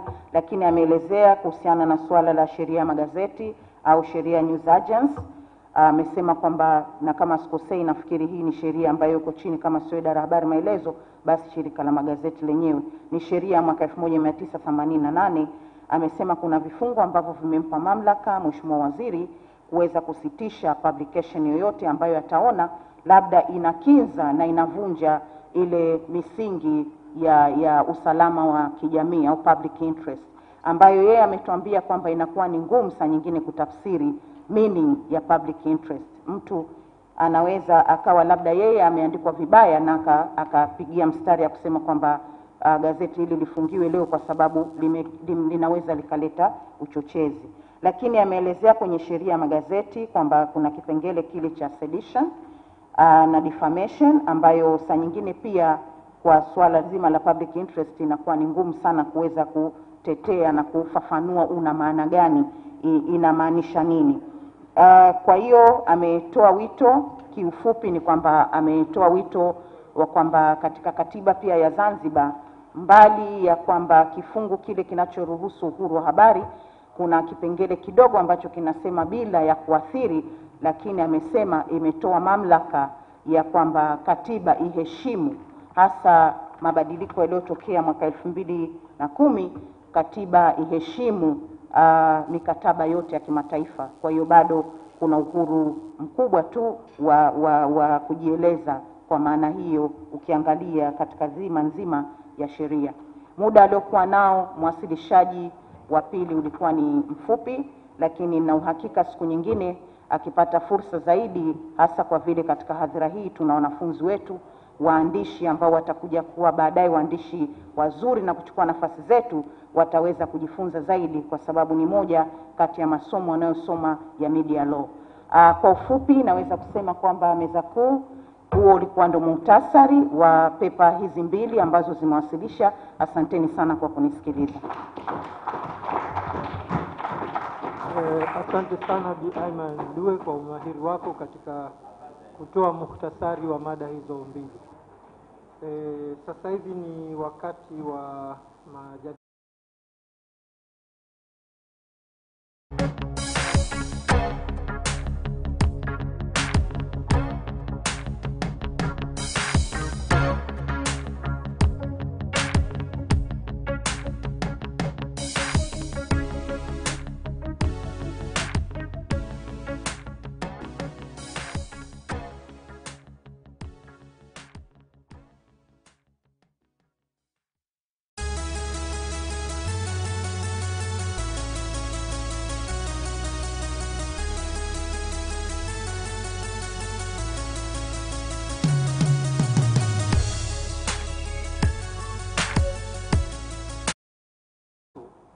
kwa michango yao.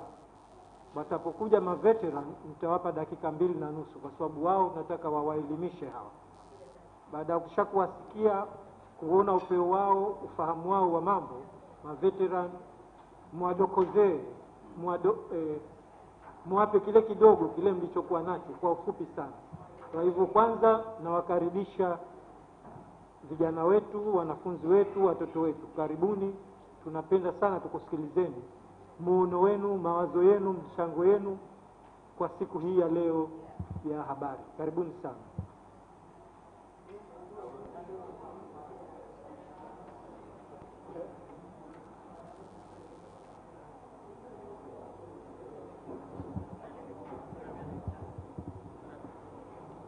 Utaje jina lako na sehemu unayotoka. Assalamu alaikum. Naitwa Fahmi Suleiman, ni mfanyakazi kwa sasa katika ama kutoka KTV TZ Online.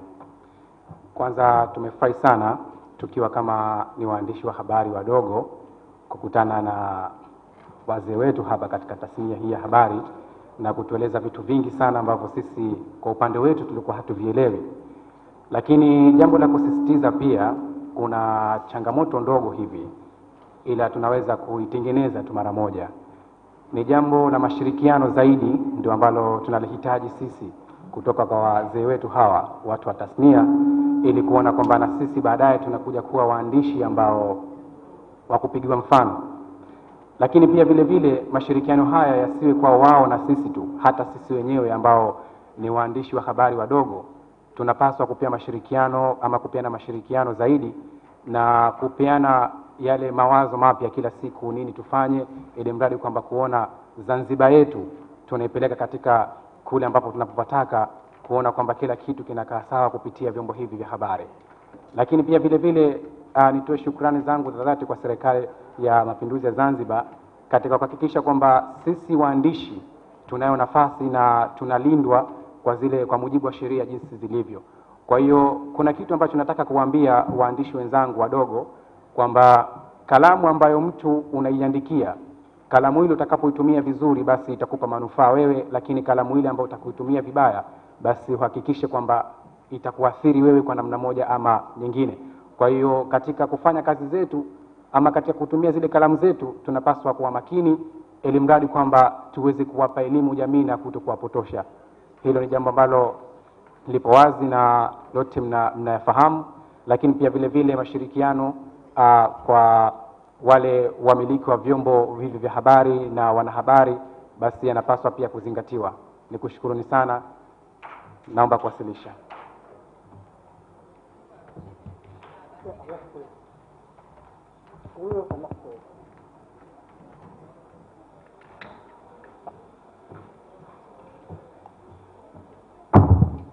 Assalamu alaikum. Naitwa Ibrahim Khamis Musa, ni rais wa serikali ya wanafunzi chuo cha uandishi wa habari Zanzibar.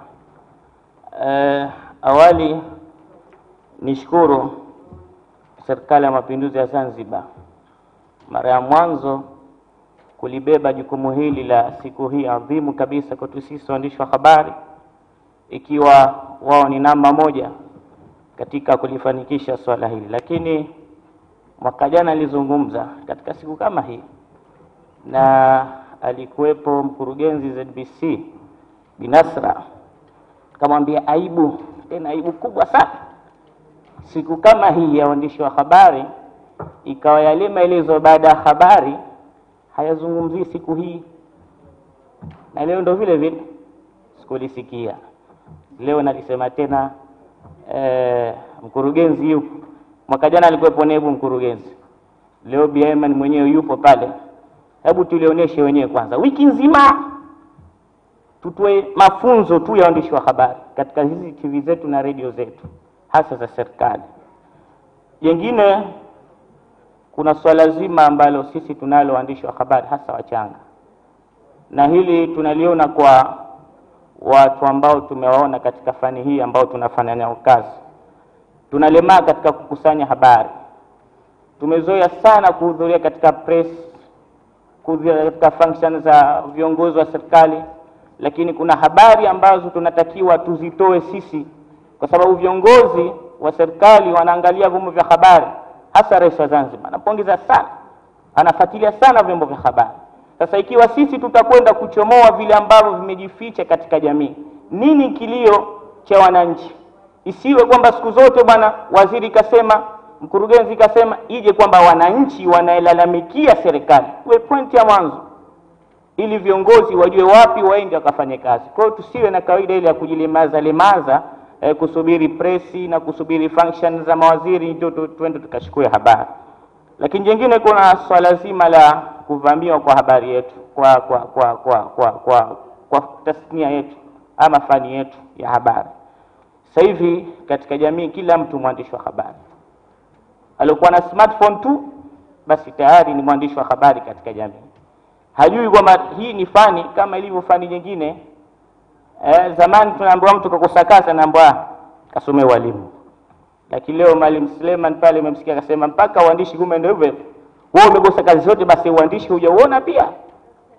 Hii inatupeleka kwa hawa ambao hawana fani ya habari kuweza kulemaza ama kudumaza fani ya habari. Kwa sababu atakapokosea mtu ambaye hana elimu ama hana taaluma ya habari, basi fani nzima inaangushwa chini. Kwa hiyo wamiliki wa vyombo vya habari tuwaajiri watu ambao wana fani ya habari ili tuweze kufanya kazi swala hili. Nikushukuruni sana.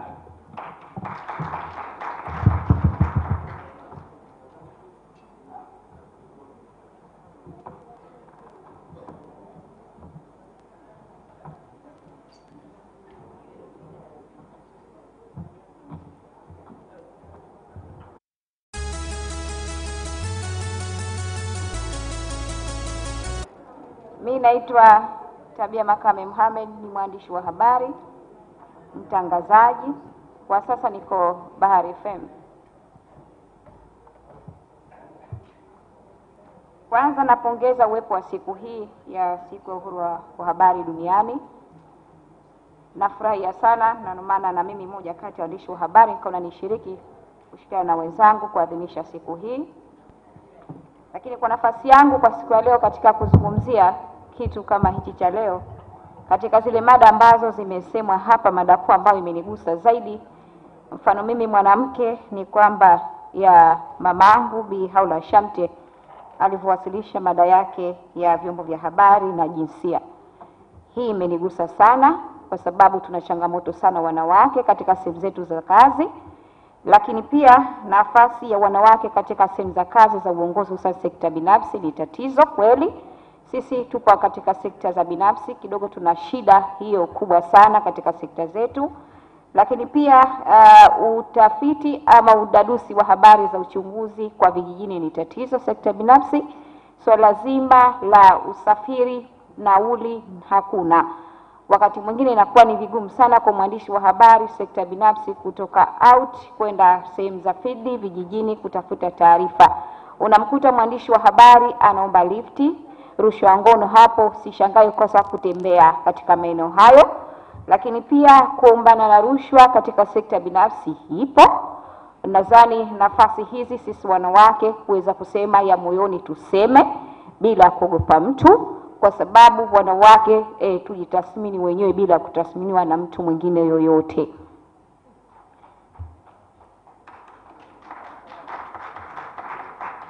Lakini pia nafasi za kutoka kazi zisizo zile ambazo za kusaidia jamii zaidi. Naizungumzia sekta yangu binafsi, hiyo ni tatizo. Kwa sababu vyombo vya habari vya binafsi mara nyingi haviwawezeshi waandishi wa habari kuwa na msafara ule ama gari ya kutokea. Lakini pia mtu anajikita kwenda kutafuta taarifa ya presi ama ile ya serikali ambayo kaitwa bila kufanya utafiti wowote, kwa sababu tu bila ile nazungumza kuwezeshwa. Hatuna mishahara ambapo kama wenzetu wa serikali hivi sasa rais ameshatoa ahadi ya kwamba 300,000 itolewe katika sekta binafsi. Hakuna.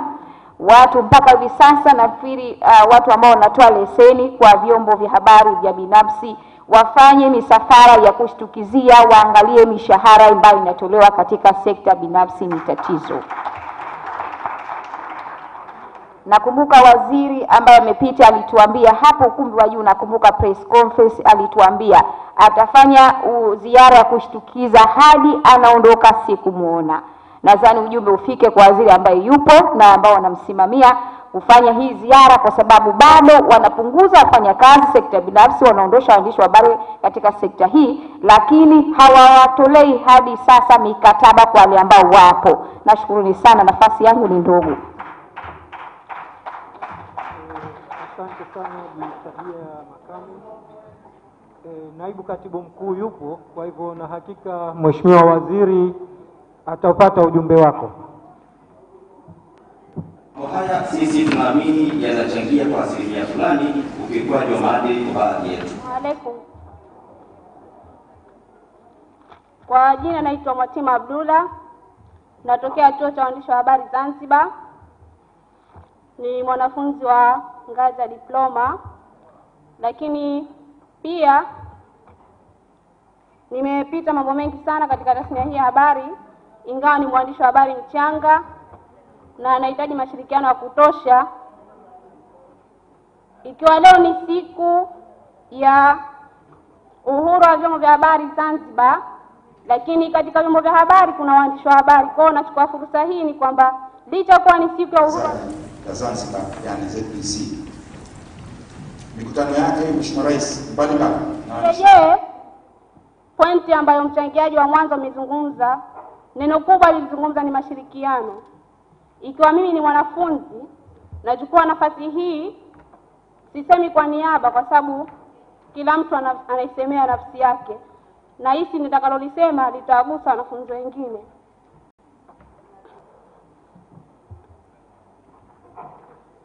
Naongea kwa hisia na namaanisha mashirikiano tunahitaji sana. Ikiwa hapa kuna wanafunzi, kuna waandishi wa habari wa zamani waliobobea, kuna veterani, kuna wakurugenzi mbalimbali.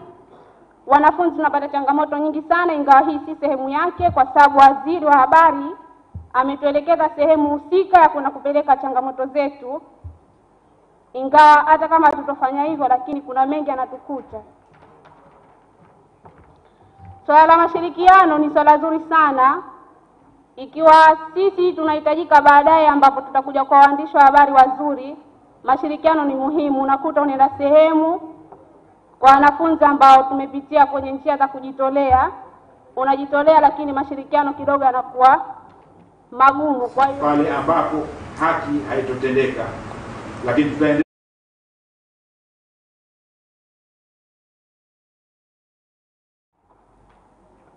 Kitu chengine nitoe maoni tu kwa wanafunzi wenzangu, ingawa tuna malengo makubwa na tunatarajia kuwa nafasi kubwa sana na kutetea nchi yetu na wananchi kwa ujumla, kwamba tusivunjike moyo na tuwe na moyo wa kujitolea. Na hili litatusaidia kwa sababu hakuna alianza na mia, hata uombuyu umeanza kama mchicha.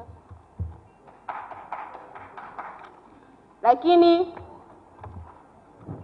nimalizie tu kuondoka hapa, narejea tena mashirikiano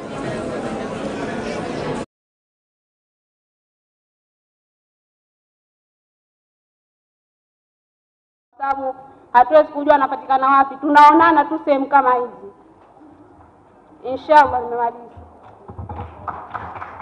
Asante sana Bi Mwatiba. Tunatoa nafasi 3 zaidi kwa vijana hapo, ili baadaye tunapowapa nafasi watajibu hizo hoja zenu, watakupeni uzoefu wenu. Kwa hivyo nafasi 2 zaidi kutoka. Asalamu alaykum. Mimi naitwa Talib Usi Hamadi, natokea gazeti la Tanzania Daima. Ama anaweza julikana kwa veterani mtarajiwa.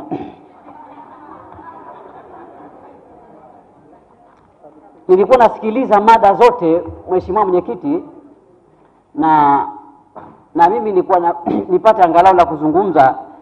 Alipokuwa mshereheshaji anazungumza hapa kwamba uhuru wa habari oye, mimi nilikuwa nashindwa kusema oye, kwa sababu katika sehemu ambayo hatuna hata ile indication, ile indicator za uhuru wa habari, basi kwetu sisi Tanzania hasa katika utawala huu ambao upo sasa hivi, tumefikia pahali waandishi wamekuwa waoga. Hivi Dr. Juma alikuja hapa akazungumzia kwamba tuko njiani kuandaa sheria ya social media. Ukisikia serikali inaandaa social media, sheria ya social media, tayari serikali zinaanza kuwa woga kukosolewa. Lakini nakumbuka katika someshwa kulikuwa na jamaa mmoja anaitwa Maslow, alikuwa anasema kwamba si kila mgogoro una nia ya kuchafua pahali, lakini migogoro mingine ina nia kufanya ile maendeleo endelevu. Na sisi waandishi wa habari, si kwamba tunachokiandika sisi ni ovu.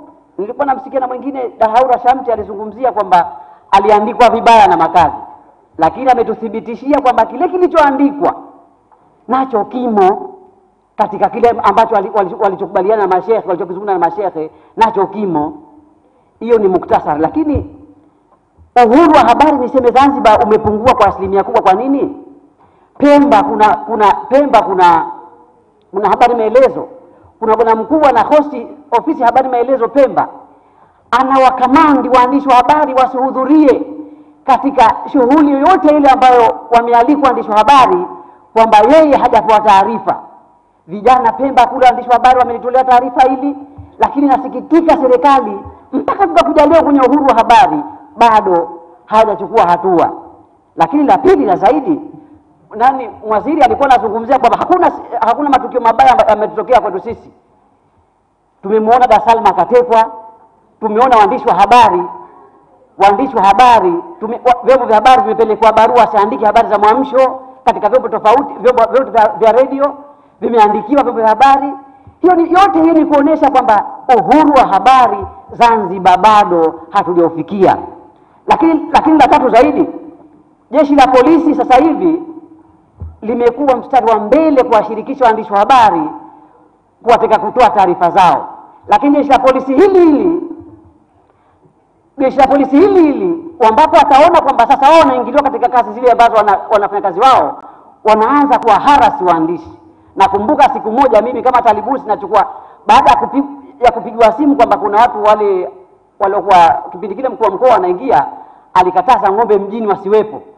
Sasa kuna jamaa fulani walipigwa risasi kule na vikosi, sijui na baadhi ya vikosi kule Tomondo. Mimi nikaenda kupiga picha pale. Wakati nafanya kazi yangu ya kupiga picha,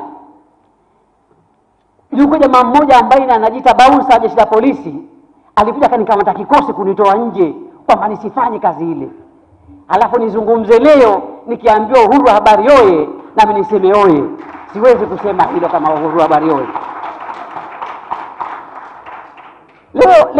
Leo waziri alituambia waziri hapa kwamba naenda kuzungumzia habari ya sheria ya vyombo vya habari ambayo tuna mabadiliko. Nani anajua mwandishi wa habari hapa kama siku na sheria leo inazungumziwa na kwenda kufanya marekebisho? Hakuna. It means kwamba uhuru wa habari still tutasafa kama hatujapata kushirikishwa vile kikamilifu, basi itakuwa ngumu kufikia uhuru wa habari wa kikweli. Dr. Juma anaingia kwa naibu mkurugenzi wa habari maelezo, kwa kila siku alikuwa akitupa habari za mitetemo ya utafutaji wa mafuta na research ya mafuta. Leo hii hakuna taarifa yote ambayo tunaipata. Leo hii kuna taarifa ya utafiti wa mafuta wa onshore, wanaita onshore wa ardhini. Hakuna taarifa mwandishi anajua. Ukitaka taarifa hizo utaambiwa andika barua ueleze taarifa hizi ni kwa nini unataka. Kitu hichi alikuwa namsikia waziri anazungumza kwamba hatuna tatizo, na mheshimiwa Mitawi alizungumza hatuna tatizo, lakini nimetaka taarifa ya kuingia kwa mchele na kutoka kwa mchele Zanzibar. Nimeambiwa niandike barua impitie mkurugenzi, impitie waziri, impitie mnani wa masoko. Halafu leo nirudi niseme, nikiambia uhuru wa habari yoye niseme oye? Sisemi. Asanteni sana.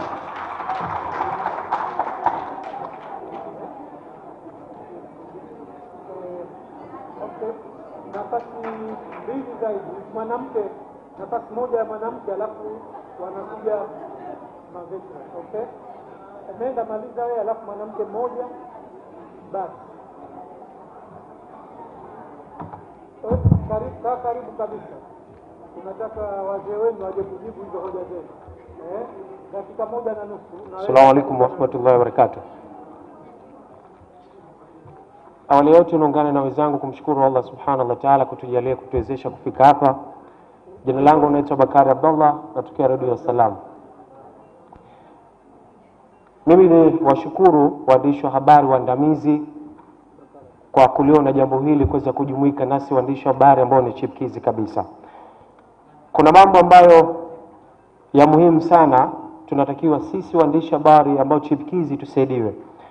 Tunaomba waandishi wa habari ambao waandamizi watusaidie.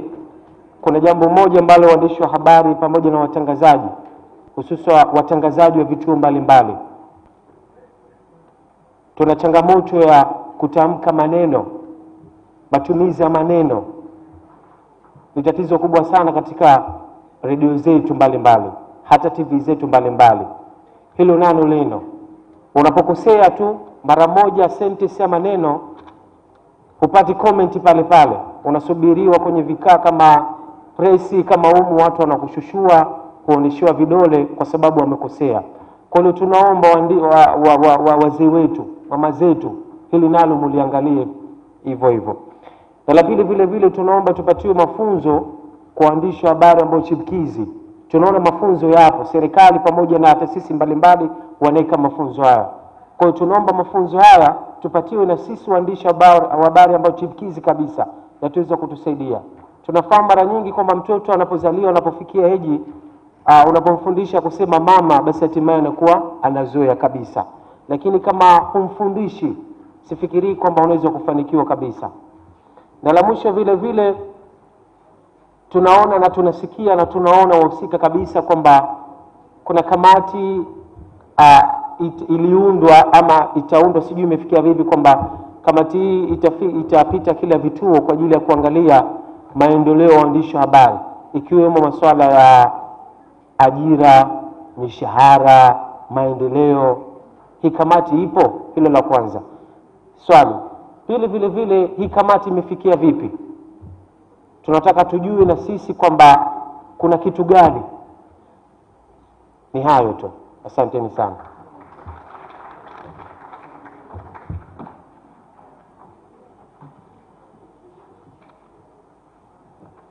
Assalamu alaikum warahmatullahi wabarakatuh.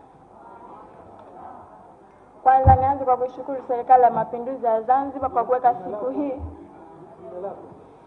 Kwa majina naitwa Nadia Abdalla Saidi, natokea chuo cha Mwenge Community Center. Nianze kushukuru Serikali ya Mapinduzi ya Zanzibar kwa kuweka siku hii ya uhuru wa vyombo vya habari. Kwanza kwa sababu tunapata kujumuika na waandishi wa habari wazoefu wa zamani, tunapata kujuana nao, na alafu pia tunapata kupata mambo fulani kwa utusie waandishi chipkizi. Mimi labda nilikuwa nataka niwaulize waandishi wa habari wazoefu wapate kuniambia, je, kuna uzoefu katika waandishi wa habari wazoefu, kuna vikwazo vyovyote ambavyo wamevipata katika kazi zao zamani? Hapo akishatujibu swali hilo, ili na sisi tupate kujifunza nje kuna vitu gani ambavyo tunatoka kwa sisi wanafunzi. Asanteni.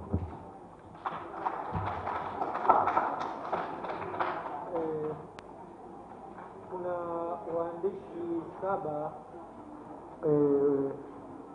wamechangia, na hapa naona wapo maveteran 7. Kila mmoja dakika 2:30 mpaka 3, na ningewaomba mujibu haya walosema hawa. Tafadhalini sana sana sana, watoto wenu wanataka kupata experience yenu, kwa hivyo kila mmoja wenu atapata nafasi.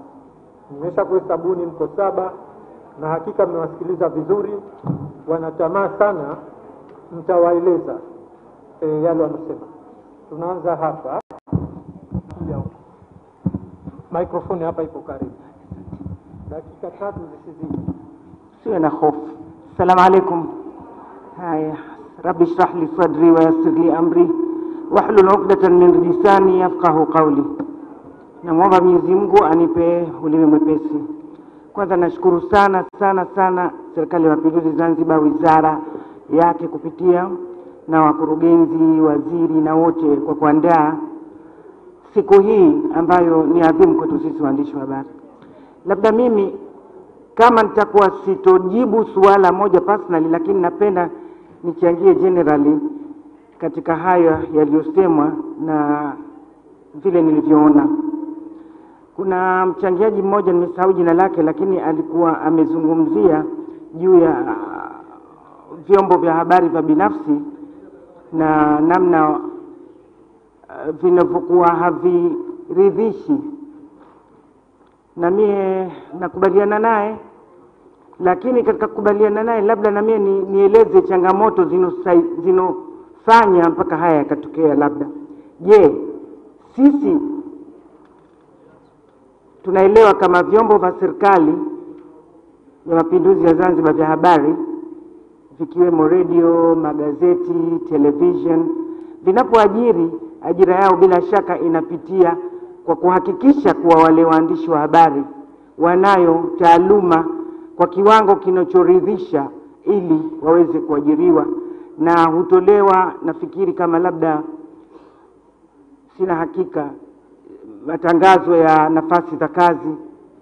Sasa suala langu au wasiwasi wangu, tunavyo utitiri wa vyombo vya habari, ikiwa kwa mimi mmoja mmiliki wa utitiri huo, tunao vyombo hivi vyetu vya binafsi ambavyo tunavita vya jamii.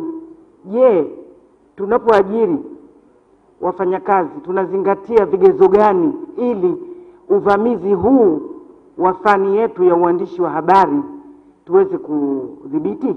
Kwa mfano, wanapokuja kutaka ajira kwetu, tunahakikisha kama kweli wanayo taaluma na vipi taaluma yetu imevamiwa. Kwa mfano, ziko hospitali za private, lakini sidhani kama mtu anapokwenda kuomba kule kazi hospitalini kule hatazamwi vigezo vyake ni nini, ujuzi wake ni upi. Mimi nataka kufanya kazi ya daktari ya operation tu akachukuliwa, haiwezekani. Lazima atatizama qualifications zake. Je, sisi kwenye vyombo vya habari tunatizama vigezo hivyo, au tunachukua tu mtoto wa shangazi na mjomba, au kwa sababu tu alikuwa DJ, au kwa sababu tu ana ukakamavu? Sasa haya ni mambo ya kuyatizama, na ndio maana tunapata tabu tunapokuwa tunakuwa challenge, kwa sababu hatuangalii nini heshima na taadhima ya fani yetu ya uandishi wa habari kwenye hasa vyombo vya binafsi. Vipi tutavilinganisha vyombo hivi vya habari na taaluma zingine? Taaluma zote lazima uwe na fani ile umeimiliki, lakini vyombo vya habari kama alivyosema mchangiaji, nimempenda sana, ukiwa na smartphone tu uwe tayari mwandishi wa habari. Tabu hii inakuwa sasa. Changamoto ninazoziona mimi, moja hiyo. Ya pili, lugha. Je, hawa watoto wetu tunawachukua serikalini na binafsi, tunawatizama wana lugha gani? Nikiuliza lugha gani, nitaambiwa Kiswahili, Kiingereza, sawa. Lakini je, ile mkabala wao wakati wanapotangaza wanayo taadhima ya lugha? Kwa mfano, mtoto mdogo tu sasa hivi, watu 10 waliweza kufa baharini baada ya kuzama. Hii mpaka leo mimi inaniumiza kichwa. Watu 10 waliweza kufa baharini baada ya kuzama. Wameweza kufa, ina maana walijaribu kufa wakafanikiwa kufa. Umeona? Kiswahili kimekufa kabisa. Kiswahili cha mitaani ndio tunakichukua, tunakiweka katika redio zetu, television zetu na magazeti yetu, na ndio sisi fani yetu ya uandishi wa habari inolaumiwa katika vifo vya lugha ya Kiswahili, kifo cha lugha ya Kiswahili. Kwa hivyo mimi pia nasema tuangalie, je, kuna kigezo gani au kuna yardstick gani ya kupima watangazaji wetu wana uwezo gani katika lugha? La tatu na la mwisho, Kiingereza jamani, si lugha yetu, lakini saa nyingine atakweko mtu anasema Kiingereza katika television, radio au imeandikwa katika gazeti, unatamani ardhi ipasuke, watu wote waingie, ubaki peke yako juu. Je, kuna kuna program gani iliyoandaliwa vijana wetu hawa, labda sisi kama tunajiita maveterani, si wataalamu wa hizo lugha, hata na sisi lugha yetu, lakini kuna program gani labda tupendekeze, au serikali kupitia wizara ipendekeze hawa watoto wetu wapewe taaluma ya Kiingereza jamani, kwa sababu uandishi wa habari ni lugha, ni fani pana. Leo haizuru tutazungumza Kiswahili hapa wenyewe kwa wenyewe, tutaandika hicho chetu cha kikanjanja, lakini tunakutana na watu wa kimataifa. Sasa hapa ndio inapokuwa mtihani. Unakuta mtu anaambiwa amfanyie interview mgeni, ndio kama nilivyokuambieni, ardhi pasuke, waingie watu wote, nibaki peke yangu. Asalamu alaykum. Hapo tunakwenda hivi. Naona nyote mko pamoja. Tunaweza Sheikh Salim alafu Sheikh Enzi, tunaenda hivi. Uje uanasi kisale. Okay, sawa.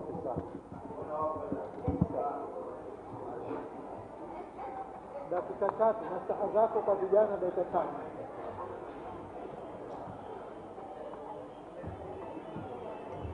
Assalamu alaikum.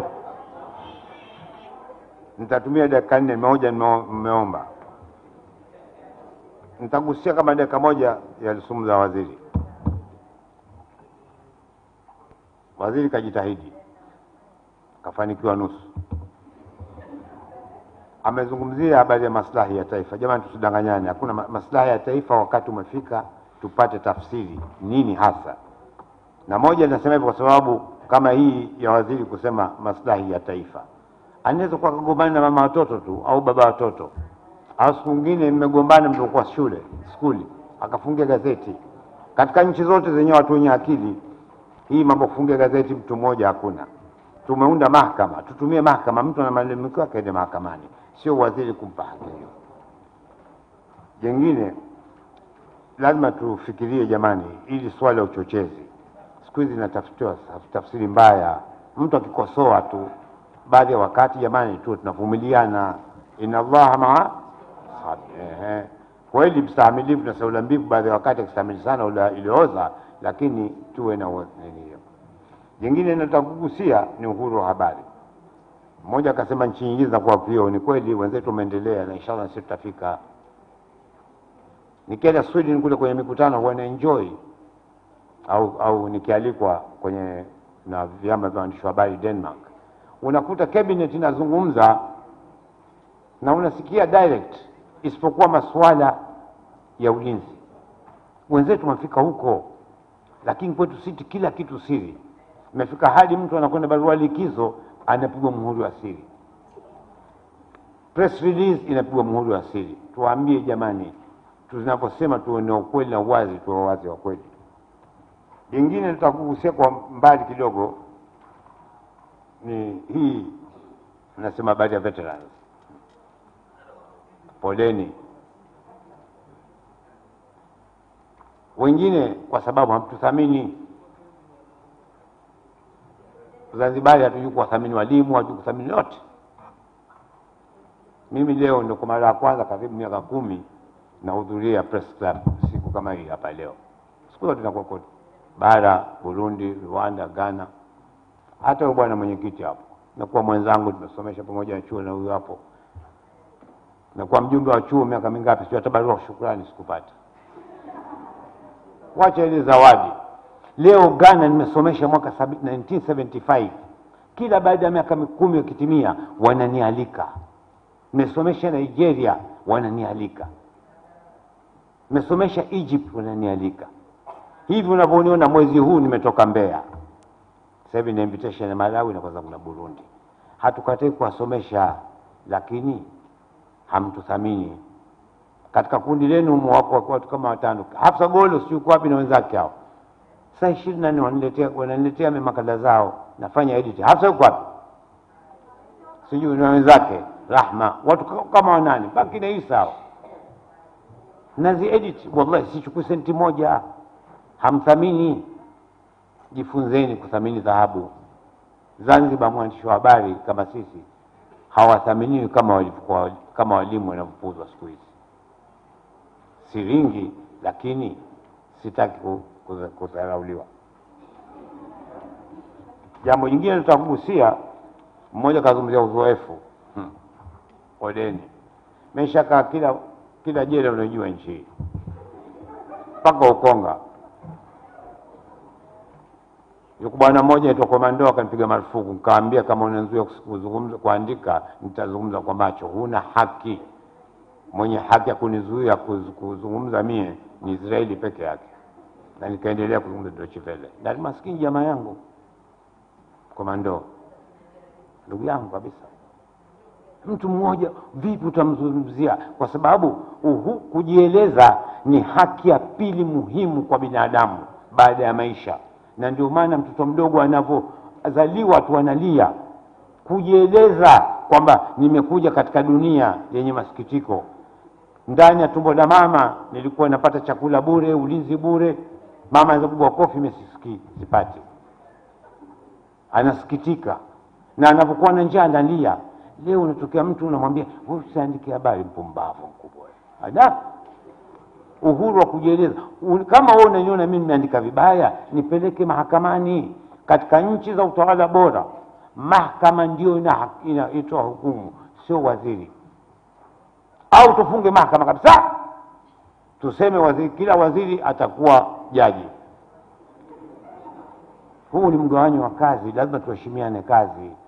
Nyinyi kama vijana waandishi wa habari, lilieni haki yenu ya uhuru wa habari, lakini kwa heshima na adabu. Argue, don't shout. Elezeni kwamba hii ni haki yenu ya kimsingi. Kwa ufupi, hali ya Zanzibar hivi sasa ina afadhali mara 50 kutoka, lakini bado kuna matatizo ya watu wachache tu, wawili watatu wanajiona mabwana wakubwa na sisi ni watu wana. Nyote katika mazingira tulifanya zamani kazi, baada ya wiki moja mngeachilia mbali kazi. Kutua ndani kwa jambo la kawaida, mavitisho mimi kwangu nilikuwa nakuja kusachi kila siku. Sasa bahati nzuri nilikuwa na watu wananiambia leo tunakuja tu 5 na chai kabisa, keki pale. Mwishoni nikipita muda mrefu na waendea, jamani mbona muda mrefu mkuja nyumbani kusachi? Umetokea matatizo gani? Unakuwa offensive. Lakini lazima ujenge urafiki na kila mtu. Mwalimu Abdallah ananijua mimi jabari la hanini. Mimi naogopa Mungu tu. Lakini kwa heshima. Jingine tatizo ambalo lilikuwepo FM radio zetu, kweli alivyosema bibie, wengine hamna adabu. Na wasikiliza wengine wanasema uko wapi? Uko nyumbani. Nenda na watoto, mnafanya nini? Nyinyi Wazanzibari, nyimbo mnazopiga nyingine hazifai pia. Halafu mnazungumza sana watu wa FM radios. Baadhi ya wakati mnatoa kama tangazo la vifo, halafu baada ya pale mnapiga muziki wa kipumbavu. Jirekebisheni. Na matatizo ni kwamba wengi mnaajiriwa bila mafunzo. Mimi sijawahi kusikia mtu mafunzo wiki 3 alafu au mwingine DJ na kwa mwandishi wa habari. Haiwezekani. Hawa kina Suleiman Sefu wamewasugua miaka kweli. Mimi na Sheikh Enzi tumestruggle kweli kweli. Leo mtu anatokea unamkuta mtu ana uzoefu wa miaka 2 ati kwa kituo. Hii lazima mjirekebishe. Jingine lilokuwa muhimu sana na nataka kuligusia ni nyinyi mnajoita regulators. Hakikisheni kwamba vyombo hivi vya habari kwanza vinaajiri watu qualified, lakini la pili vinakuwa na in-house training. Wasingojee kina Shifaa za Media Council peke yao ukawa kiomba pesa nje. Iwe part of the program, in-house training. Sisi na kina Enzi hao najua na Bimari wanafahamu. Mbali kwa kusomesha wengine TSJ chungu nzima hapo. Katika miaka 70 huko nilipokuwa nikisomesha TSJ. Kila chombo cha habari kinakuwa in-house training. Mimi nampongeza sana sister wangu, najua naye toka zamani, Chuchu FM. Wamenialika, nimewasugua kweli wiki moja. Lakini wengine mwandishi wa habari jingine nataka kuzungumzia, hasomi. Kazi yenu Yanga, Simba, Arsenal, sijui nini, basi nyimbo gani modern taarab, hamfiki pahala. Ndipo siku zote nawaambia katika Uislamu, kwa wale walio Waislamu, Sura ya kwanza inaitwaje? Iqra. Mtume akuambiwa ila cheza, kaambiwa iqra, soma. Na nyinyi msome, someni novels, someni katika kuangalia BBC, Sky News, watizameni watu wanafanya interviewing. Lakini mkikaa hivi kitu moja kwa moja mnazungumzia sijui Suma katoa kanga gani, sijui Arsenal kamfunga huyu, hamfiki pale, mtabaki hapo.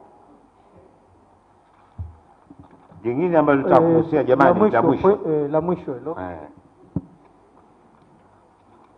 Msiogope kuuliza wale watangulia, na mimi niko tayari, na wako wananijua kwamba niko tayari wakati wote, lakini tu mnipe nafasi ya kujitanua. Sitaki simu 3-4 usiku au email. Wakati wote leteni, niulizeni, na hapa kwa jina la Mwenyezi Mungu na mbele ya umati huu nitawasaidia. Nawapenda wote. Baada ya dhana bwana Enzi, karibu. Baada ya dhana ya bwana Enzi.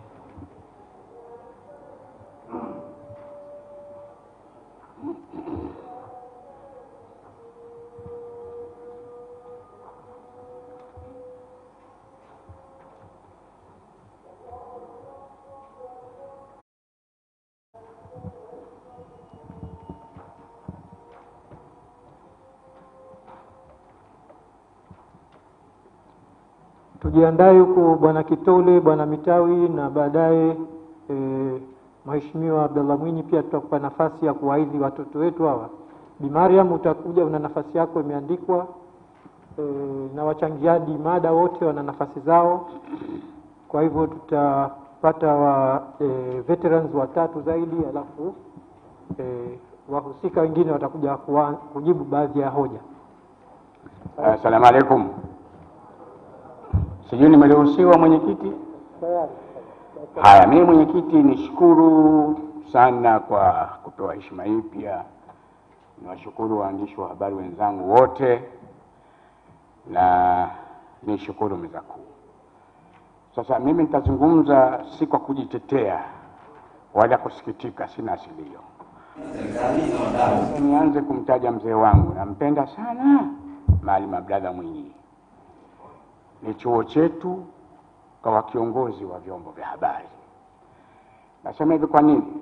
Nasema mimi nawapongeza waandishi wa habari wote wa Zanzibar. Nawapongeza sana.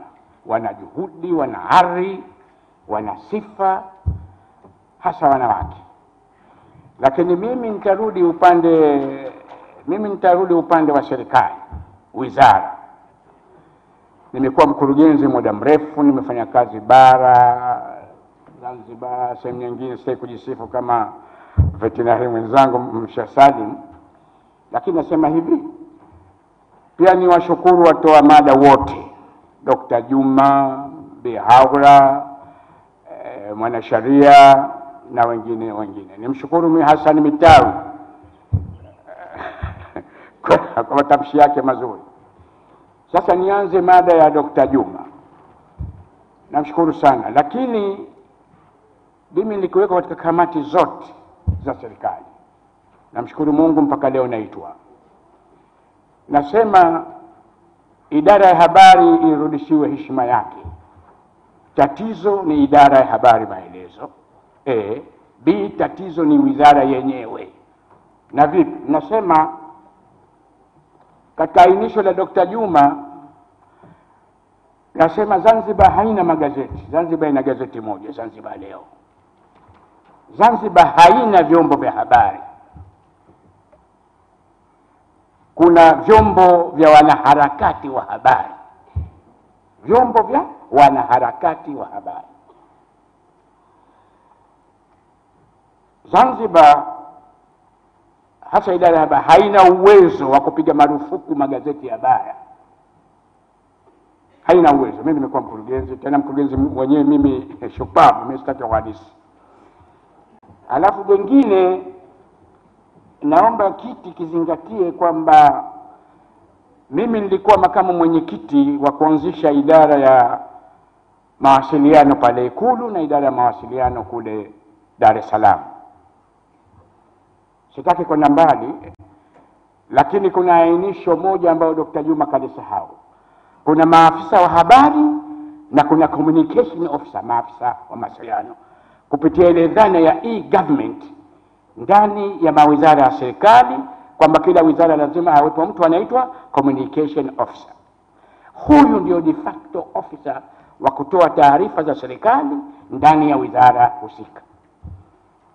Lakini la ajabu, na mnemo upo, naambiwa naibu katibu mkuu wewe, la ajabu, fanyeni utafiti katika wizara zote za serikali kama hawa communication officer wanapewa stahiki ya heshima yao kama communication officer. Hakuna. Ndani ya idara ya habari, mimi mwenyewe sana mno, kuna migongano kati ya mkurugenzi mwenyewe na naibu mkurugenzi. They don't go at par, kazi zitakwenda. Lakini kuna maagizo ya ndani ya wizara, wewe fanya hivi, wewe fanya vile. Na sisemi hivi kwamba najisifu, kwa sababu mimi naitwa huko Ikulu kutakiwa consultation, na mimi sisemi uongo, kusema kweli, japo naambiwa hizi buzi ni kavu potelea mbali. I say the fact. Lakini jengine, katika wizara yenyewe, nimshukuru sana Hassan Mitawe, alikuwa naibu katibu mkuu pale, mwenzangu, rafiki yangu sana, mpaka kwangu anakuja, hajanipindua tu kwangu. Lakini Hassan akimtenga pale wizarani, Hassan Mitawe yule pale mwenyewe akimtenga wizarani, sijui mnemo kama hatatengwa. Jengine, kuna chuo cha uandishi wa habari, bwana Chande mkubwa, na waona mahali mahiri hapa, Rashid. Lakini je, chuo hichi kitizameni kiko kama chuo? Katika hali hiyo basi, nakiomba chuo kianze kuhakiki physical investigation za sifa za taaluma ya habari. Kuna madokta wengi.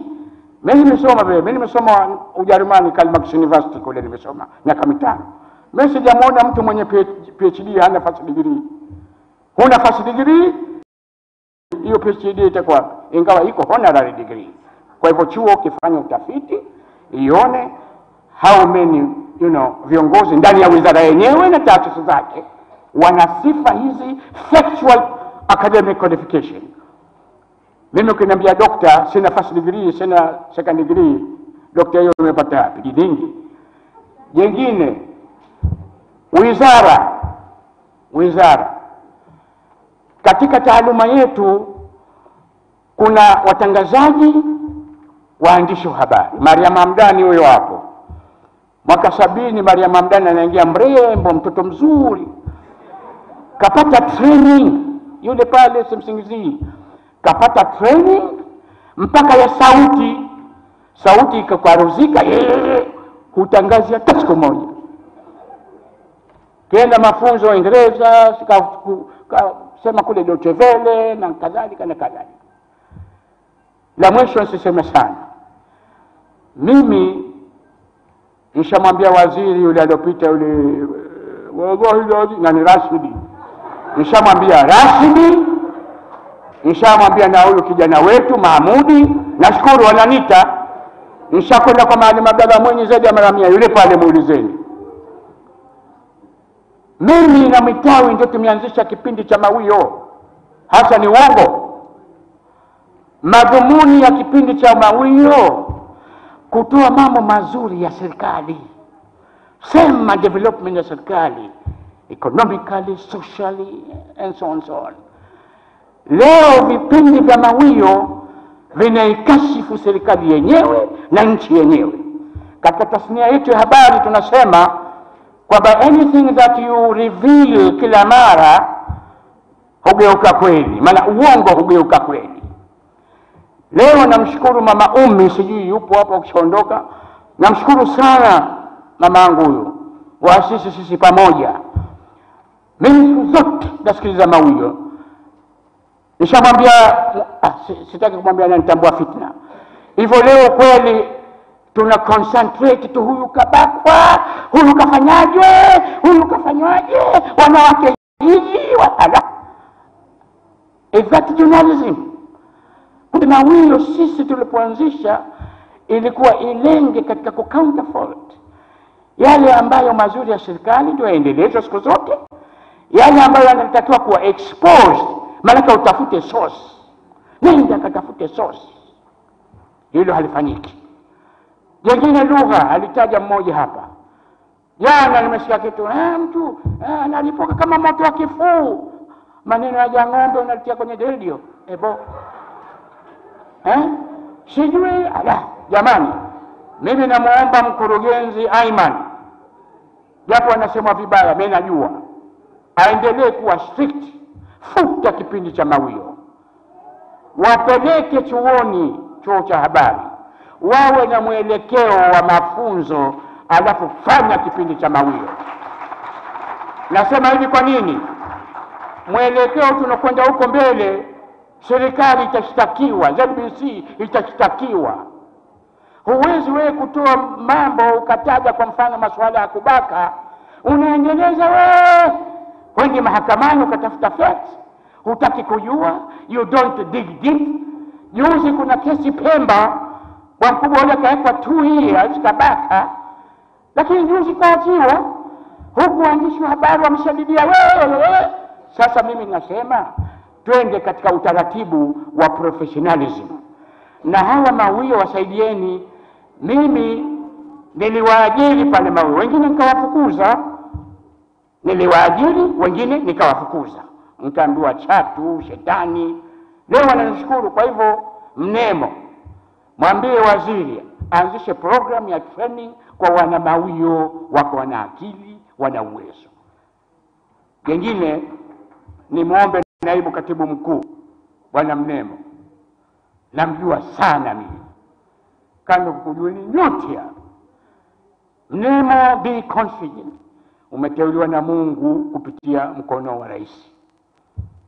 Usiweke upande pale kama Hassan Mitawi. Wewe ni naibu katibu mkuu, unashughulikia habari.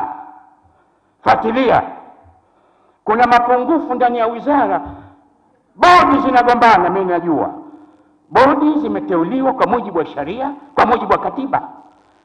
Leo mwenyekiti wa bodi anatoa maelekezo eti mkurugenzi anakataa. Mimi ningekuwa mwenyekiti ningemtilia fitna mkurugenzi akafukuzwa. Ndiyo, bodi iko pale kwa mujibu wa sheria. Sheria imeainisha kwamba bodi ndiyo overall ya mambo yote, financially, administratively, ajira na kadhalika.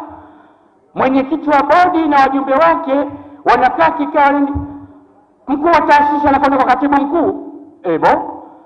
Mimi safari moja nilimpigia kingi, namtaja kwa jina, mwenyekiti wa bodi maskini Nasra Hilali, Mwenyezi Mungu ampe afueni, anatoa maamuzi, sikuona, lakini alilita nyumbani kwake Malindi, anatoa maamuzi, Aiman anakataa. Mimi nikamwambia Nasra, Aiman namjua mwanangu, kakataa. Kwa sababu Aiman namjua kama vizuri, mimi na mkono wa Mungu ndio ndosaidia upande mmoja kwenda Mwanza mpaka akapata digrii zake 2, kasoma vizuri. Mimi Hassan Mitawi aliponishauri kwamba nampendekeza Aiman kwa mkurugenzi, nikamwambia humtakii mema huyo hapo, macha abaki Mwanza lecturer kule aje kwa mkurugenzi wa Zanzibar. Nikaambiwa maneno huyo, lakini Mungu anavyotaka.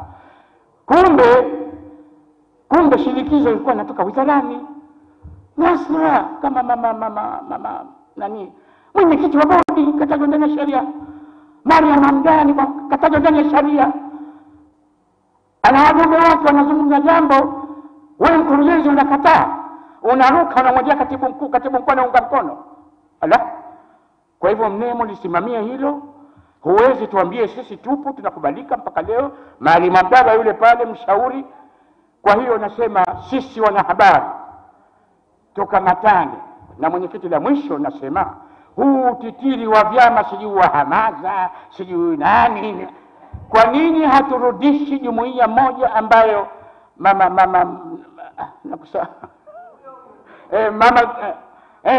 anzisheni jumuiya yenu ya waandishi wa habari, kwa sababu bara kila kitu tufanyiwe na bara.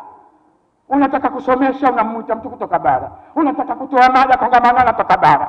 Sisi hatujui, tunajua tumefanya kazi bara, wala siwasemi kwa vibaya. Wenzetu bara utamwona kapiga masuti na matai na makoba, hamna lolote. Mimi shahidi.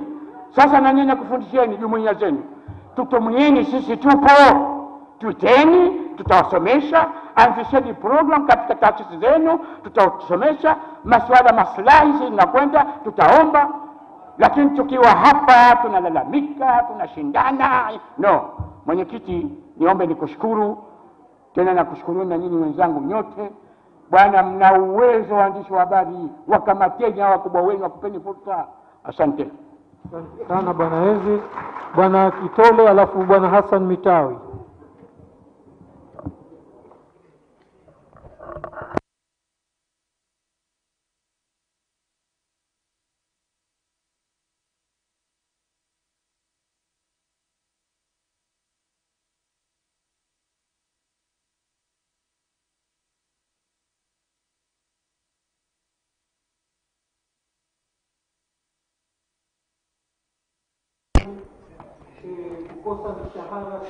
Watazamaji wa KTV TZ online, ni katika maadhimisho ya siku ya uhuru wa vyombo vya habari duniani. Mengi unapata kuyasikia, watu kweli wanaona uhuru kwa kuzungumza yale ambayo yapo katika mioyo yao. Baada ya kuondoka mgeni rasmi, mengi yalikuwepo hapa, lakini kulikuwa kuna mada mbalimbali zilizojadiliwa, ikiwemo kuhusiana na kauli mbiu, lakini pia kuhusiana na vyombo vya habari na jinsia, lakini pia kuliwasilishwa mada kuhusiana na uchambuzi wa sheria za hapa Zanzibar kuhusiana na vyombo vya habari. KTV ilikuletea matangazo haya live kutoka hapa katika ukumbi wa Baraza la Wawakilishi la zamani, ambapo ndio ilipo ofisi ya Waziri wa Habari, Utalii na Mambo ya Kale, ambaye pia ndio alikuwa mgeni rasmi katika shughuli hii.